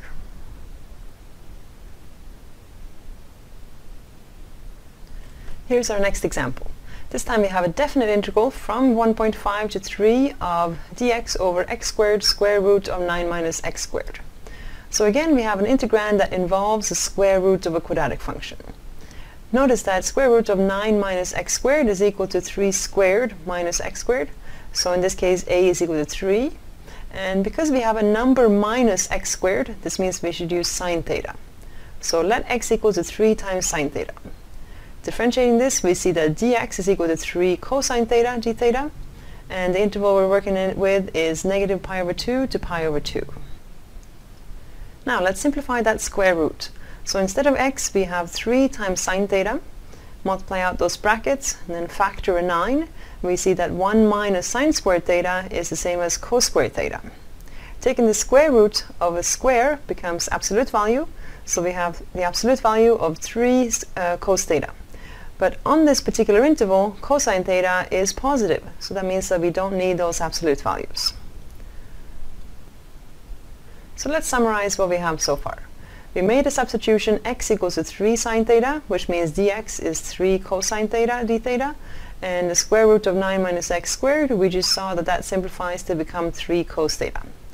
Also, we need to change these limits of integration to correspond to the new variable theta. So if x is equal to 1.5, this means that 1.5 is equal to 3 sine theta. So sine theta is equal to a half, and on the interval from minus pi over 2 to pi over 2, this means that theta has to be pi over 6. Similarly, if x is equal to 3, that means 3 is equal to 3 sine theta, so sine theta is equal to 1. On the interval from negative pi over 2 to pi over 2, this means that theta has to be pi over 2. So now we have found all the details of this substitution that we are trying to make, and we also found the new limits of integration. So let's insert all of this into the original integral. The new limits of integration are pi over 6 and pi over 2. Dx has become 3 cosine theta d theta, and x has been replaced by 3 sine theta, and also we saw that the square root of 9 minus x squared is equal to 3 cosine theta. Now all of this simplifies to become just d theta over 9 sine squared theta. And another way of writing this is we can take out the 1 over 9 because it's a constant, and 1 over sine squared theta is equal to cosecant squared theta. That's just the definition of cosecant theta. The integral of cosecant squared theta is equal to negative cotangent theta. So now all that's left is to insert those values and evaluate cotangent of pi over 2, subtract cotangent of pi over 6. Cotangent of pi over 2 is equal to 0, and cotangent of pi over 6 is equal to square root of 3. That's because tangent of pi over 6 is equal to 1 over root 3. Now simplifying this, we get the final answer of square root of 3 over 9. Let's do one more example. So in this case we have the square root of 4x squared plus 9. We can think of this as 2x all squared plus 3 squared. This means that 2x, which is the part in the bracket, should be replaced by 3 times tan theta. And we have tan theta because we have something involving x squared plus a number. Another way of writing this is that x is equal to 3 over 2 tan theta. And this means that dx is 3 over 2 secant squared theta d theta, where the interval corresponding to this tan theta substitution is minus pi over 2 to pi over 2. So to simplify this square root, we have to replace x by 3 over 2 tan theta. We can simplify this, becomes 9 tan squared theta plus 9, and if you factor out a 9, we get tan squared theta plus 1, which we know is equal to secant squared theta. So we get 3 times the absolute value of secant theta. But on the interval from minus pi over 2 to pi over 2, secant theta is positive. So this is equal to just 3 times secant theta. So now we are ready to do the actual substitution. We want to insert all these details into the original integral. So dx is the same as 3 over 2 secant squared theta d theta. X is equal to 3 over 2 tan theta, and we saw earlier that the square root simplifies to become 3 secant theta.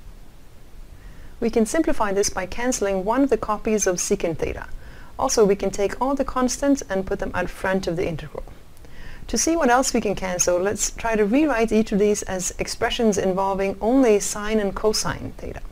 So secant theta is 1 over cosine theta, and tan squared theta in the denominator becomes cosine squared theta over sine squared theta. Now we can see that some of these parts cancel, and we get just cotangent theta times cosecant theta. And the constants out front simplify to be 2 over 9. The integral of cotangent theta times cosecant theta is negative cosecant theta. So now we have that the integral is equal to negative 2 over 9 cosecant theta plus c. And the final step is to substitute back to x.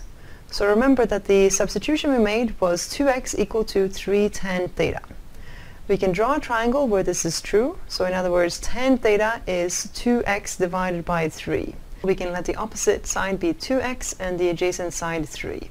Then we can use the Pythagorean theorem to find the hypotenuse, which will be the square root of 4x squared plus 9.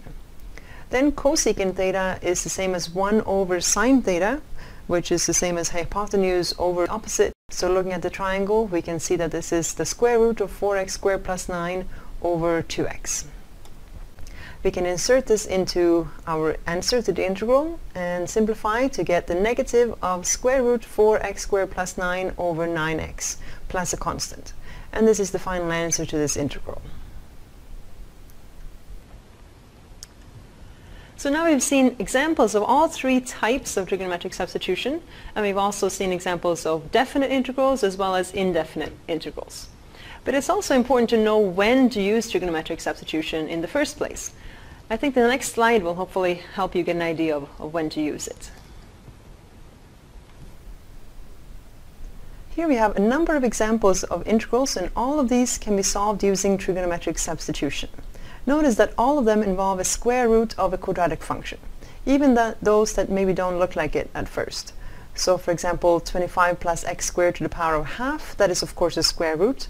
Also 4 minus x squared to the power of 3 over 2, that is also a square root that has been disguised slightly. Notice that the square root can also be raised to a certain power. For example, here we have square root of 2x squared minus 9 to the power of 5. This can still be solved using trigonometric substitution. Also, some of these involve a coefficient in front of the x squared, and we saw an example of how to deal with that. In the example where we have square root of x squared minus 4x plus 7, you would start by first completing the square of this and then using trigonometric substitution. So when should you use which type of trigonometric substitution? Well, in the first column we have a number minus x squared, which means we should use sine theta. In the middle column we have a number plus x squared, or similarly x squared plus a number, it would be the same thing. All of these we would use tan theta. And in the third column we have x squared minus a number. And here it would work best to use secant theta. Here are a few remarks of things to keep in mind. Always check for an easier strategy before proceeding with trigonometric substitution, because sometimes some integrals can be solved using regular substitution, and that might be faster. Remember that you always need to express your final answer of an indefinite integral using the variable given in the question. So if the question is stated in terms of x, this means that you need to substitute back to x in your final answer. Drawing triangles is usually the easiest way to substitute back to the original variable. So remember that when you're studying integration, it's important to know how to use each of the different methods really well. But it's also important to know when to use which technique. Trigonometric substitution is a fairly long and complicated method, so it might be better to consider simpler methods, such as regular substitution first, and only use trigonometric substitution if you really have to. Please have a look at our practice problems, and remember that most of them will most likely require trigonometric substitution, but some of them might be possible to solve using simpler methods. Good luck.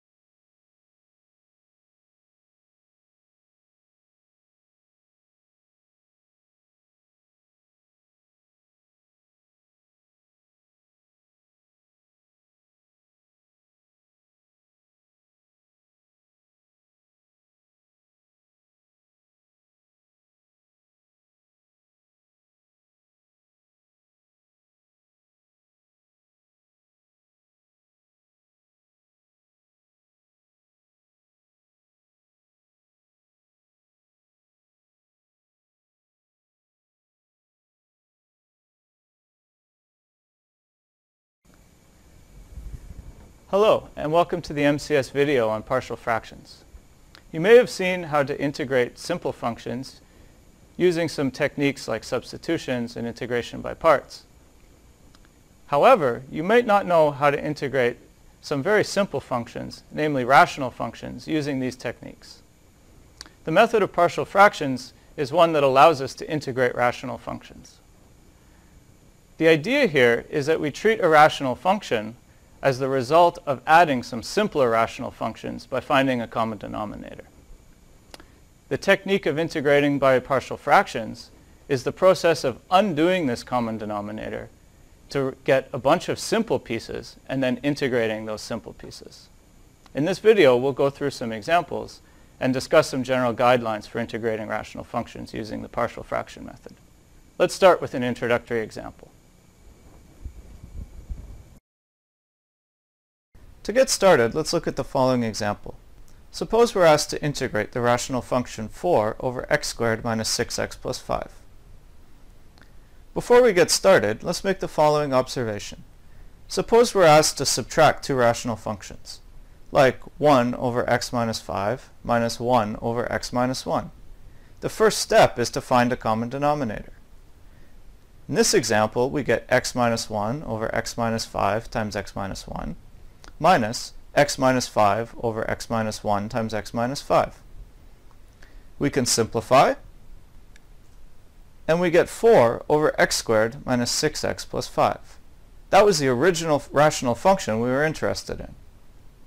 So notice that we can write the rational function 4 over x squared minus 6x plus 5 as the difference of two simpler rational functions. This means that when we want to integrate 4 over x squared minus 6x plus 5, we can write it as a difference of two simpler integrals. We can write it as the integral of 1 over x minus 5 minus the integral of 1 over x minus 1. Each of these is simpler to integrate, and they give us log x minus 5 absolute value minus log x minus 1 in absolute value plus a constant.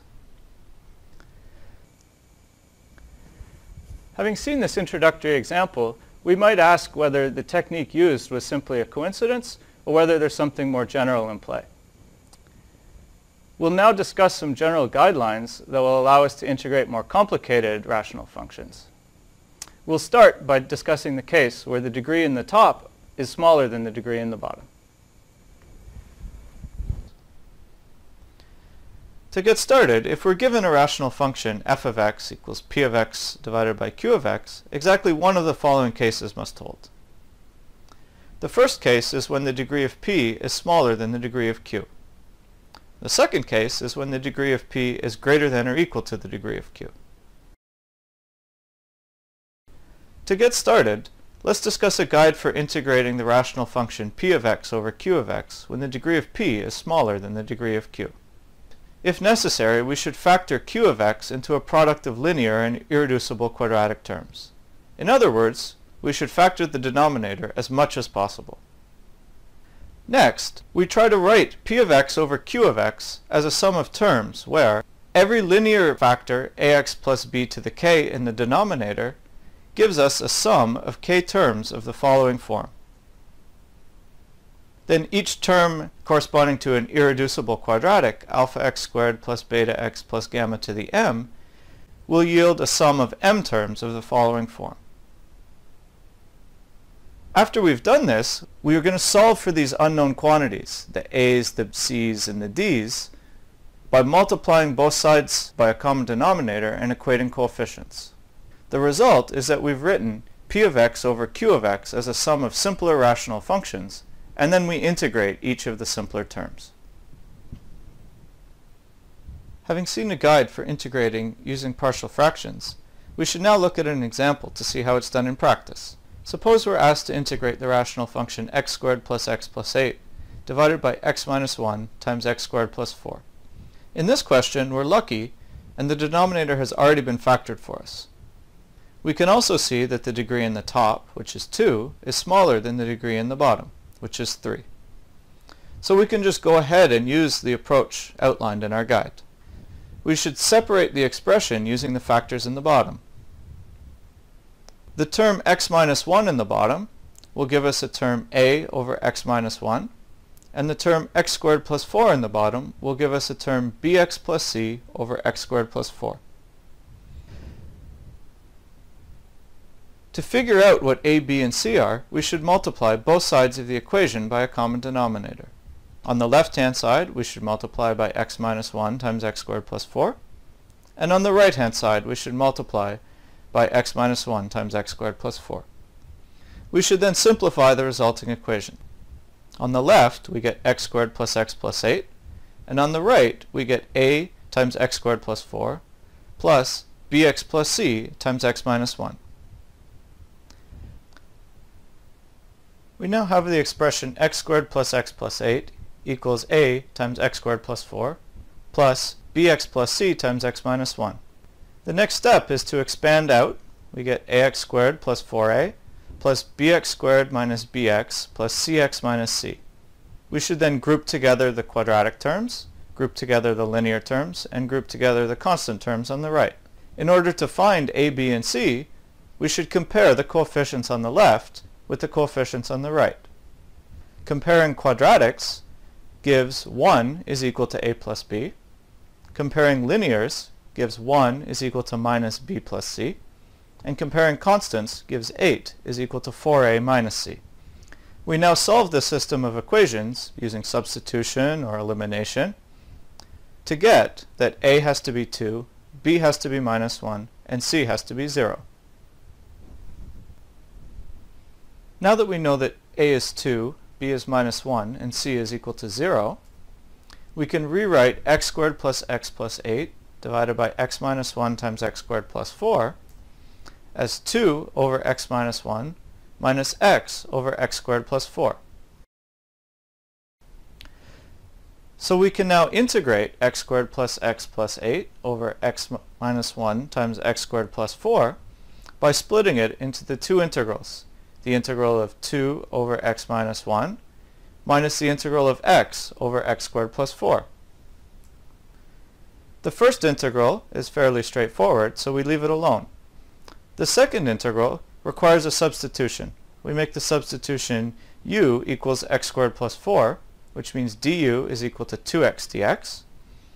And so we're left with 2 times the integral of 1 over x minus 1 dx minus a half the integral of 1 over u du. Integrating the first term gives us 2 log absolute value of x minus 1, while integrating the second term gives us minus a half log absolute value of u plus c. Substituting u equals x squared plus 4 gives us 2 log absolute value of x minus 1 minus 1/2 log of x squared plus 4 plus c. So we conclude that the integral of x squared plus x plus 8 divided by x minus 1 times x squared plus 4 is equal to 2 log absolute value of x minus 1 minus 1/2 log x squared plus 4 plus c. We have now seen some examples and discussed some guidelines for integrating rational functions using partial fractions where the degree in the top is smaller than the degree in the bottom. One might ask, what do you do when the degree in the top is larger than the degree in the bottom? The answer is to use long division and combine it with the method that we've already seen. Let's take a look at some examples and see how this is done. Let's discuss a guide for integrating rational functions p over q when the degree of p is greater than or equal to the degree of q. We should do long division to write p as g times q plus r, where g is a polynomial, r is a polynomial, and the degree of r is smaller than the degree of q. This means we can rewrite our rational function p over q in a much simpler form. We substitute in the expression that we get from long division for p, and then simplify. We get that p over q is equal to g, a polynomial, plus the rational function r over q. Since g is a polynomial, it's easy to integrate, and what's left over is a rational function. Note that r has smaller degree than q, so we can use our previous guide to integrate the rational function r over q. Let's take a look at how to use this guide in an example. Suppose we're asked to find the definite integral from 2 to 6 of the function x cubed minus x squared plus 1 divided by x squared minus x. This is a rational function, and if we look, we see that the degree in the top, 3, is larger than the degree in the bottom, 2. This means to get started, we need to do long division. I take the leading term of x squared minus x and see how many times it divides the leading term of x cubed minus x squared plus 1. X cubed divided by x squared gives me x. I then multiply out and take the difference. This leaves me with 1. I now look at the leading term of x squared minus x, and I see how many times it goes into this remainder. It doesn't go in at all, and that tells me that I stop. So this tells me that I can write x cubed minus x squared plus 1 as x times x squared minus x plus the remainder of 1. Since we can write x cubed minus x squared plus 1 as x times x squared minus x plus 1, we can simplify our rational function.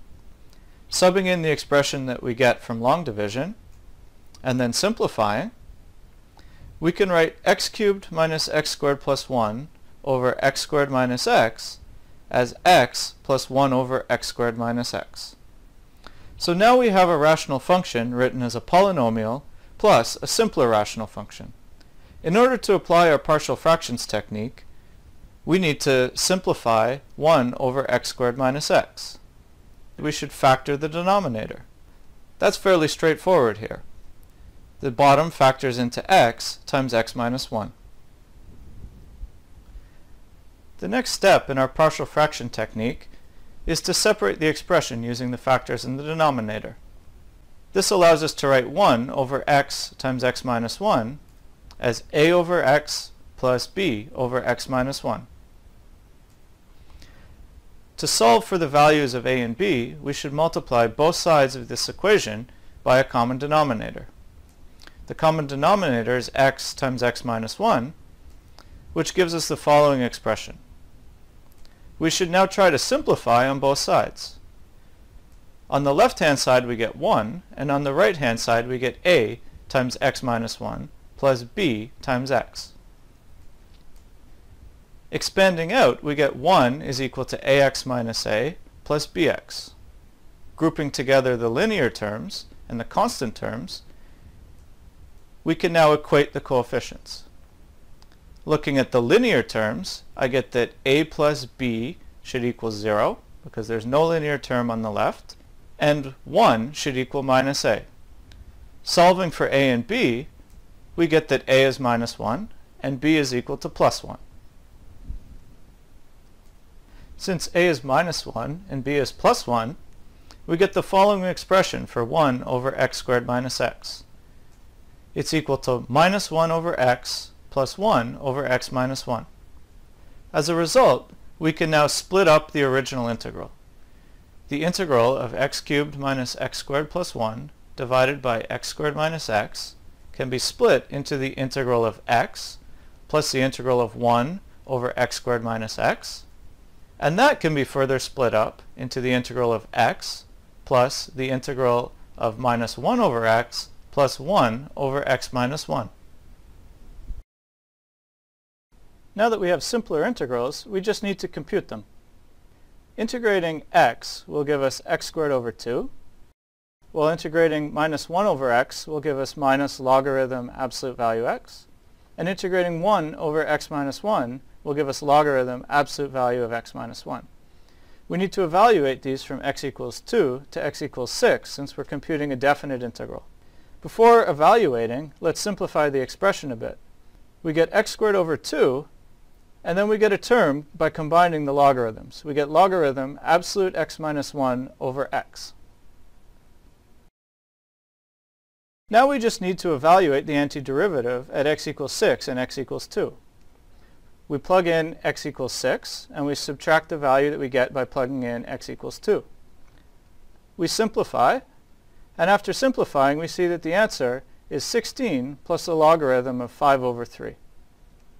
So we conclude that the integral from 2 to 6 of x cubed minus x squared plus 1 divided by x squared minus x is equal to 16 plus the logarithm of 5/3. Let's look at another example. Suppose we're asked to integrate 7x squared minus 12x plus 13 over x minus 2 squared times 4x squared plus 1. To begin, we compare the degree in the top with the degree in the bottom. The degree in the top is 2 and the degree in the bottom is 4. Since the degree in the top is smaller than the degree in the bottom, We do not need to do long division, and we can proceed with the partial fraction technique. Also notice that the bottom is already completely factored. The term 4x squared plus 1 is an irreducible quadratic. So to begin, we need to separate the expression using the factors in the denominator. Notice that the factor x minus 2 squared will contribute 2 terms since the exponent is 2. The term x minus 2 squared will contribute a over x minus 2 plus b over x minus 2 squared, while the term 4x squared plus 1 will contribute the term cx plus d over 4x squared plus 1. The next step is to multiply both sides of the equation by a common denominator in order to solve for a, b, c, and d. This means on the left and the right we should multiply by the term x minus 2 squared times 4x squared plus 1. We should then simplify the resulting equation, leaving us 7x squared minus 12x plus 13 on the left-hand side, while on the right-hand side, after we simplify, we get the following complicated expression. The next step is to equate the coefficients in order to solve for a, b, c, and d. Comparing the terms with x cubed on the left and the right, we get the equation 0 is equal to 4a plus c, because there are no x cubes on the left, while the coefficient of x cubed on the right is 4a plus c. Next we move to the x squared terms. On the left-hand side we have 7, and on the right-hand side we have minus 8a plus 4b minus 4c plus d. We now compare the coefficient of x. On the left-hand side we have minus 12, and on the right-hand side we have a plus 4c plus 4d. Finally, we compare the constant terms. On the left-hand side we have 13, and on the right-hand side we have minus 2a plus b plus 4d. We now have a system of equations for a, b, c, and d which we can solve. Solving this system of equations gives us a equals 0, b equals 1, c equals 0, and d equals 3. As a result, we can write the rational function 7x squared minus 12x plus 13 divided by x minus 2 squared times 4x squared plus 1 as 1 over x minus 2 squared plus 3 over 4x squared plus 1. We're now ready to integrate. Our work has shown us that we should integrate 1 over x minus 2 squared plus 3 over 4x squared plus 1. The first step is to split it into two terms, the integral of 1 over x minus 2 squared plus 3 times the integral of 1 over 4x squared plus 1. We're going to focus on the second term. In order to integrate 1 over 4x squared plus 1, we have to make a substitution u equals 2x, which results in du equals 2 dx. As a result, we're left with the integral of 1 over x minus 2 squared dx plus 3/2 the integral of 1 over u squared plus 1 du. Integrating the first term gives us minus 1 over x minus 2, while integrating 1 over u squared plus 1 gives us arctangent of u plus c. So we get minus 1 over x minus 2 plus 3/2 arctangent of u plus c. However, we have to substitute back in u equals 2x. As a result, we're able to conclude that the integral of 7x squared minus 12x plus 13 over x minus 2 squared times 4x squared plus 1 is equal to minus 1 over x minus 2 plus 3/2 arctangent of 2x plus c. To summarize, the method of partial fractions can be used to integrate rational functions. We have seen that terms with repeated factors can be tricky, and that irreducible quadratics require a little bit extra work. However, we hope that with some practice you will learn to master this technique. We've compiled a list of additional practice problems to help you get started. Good luck, and thanks for watching.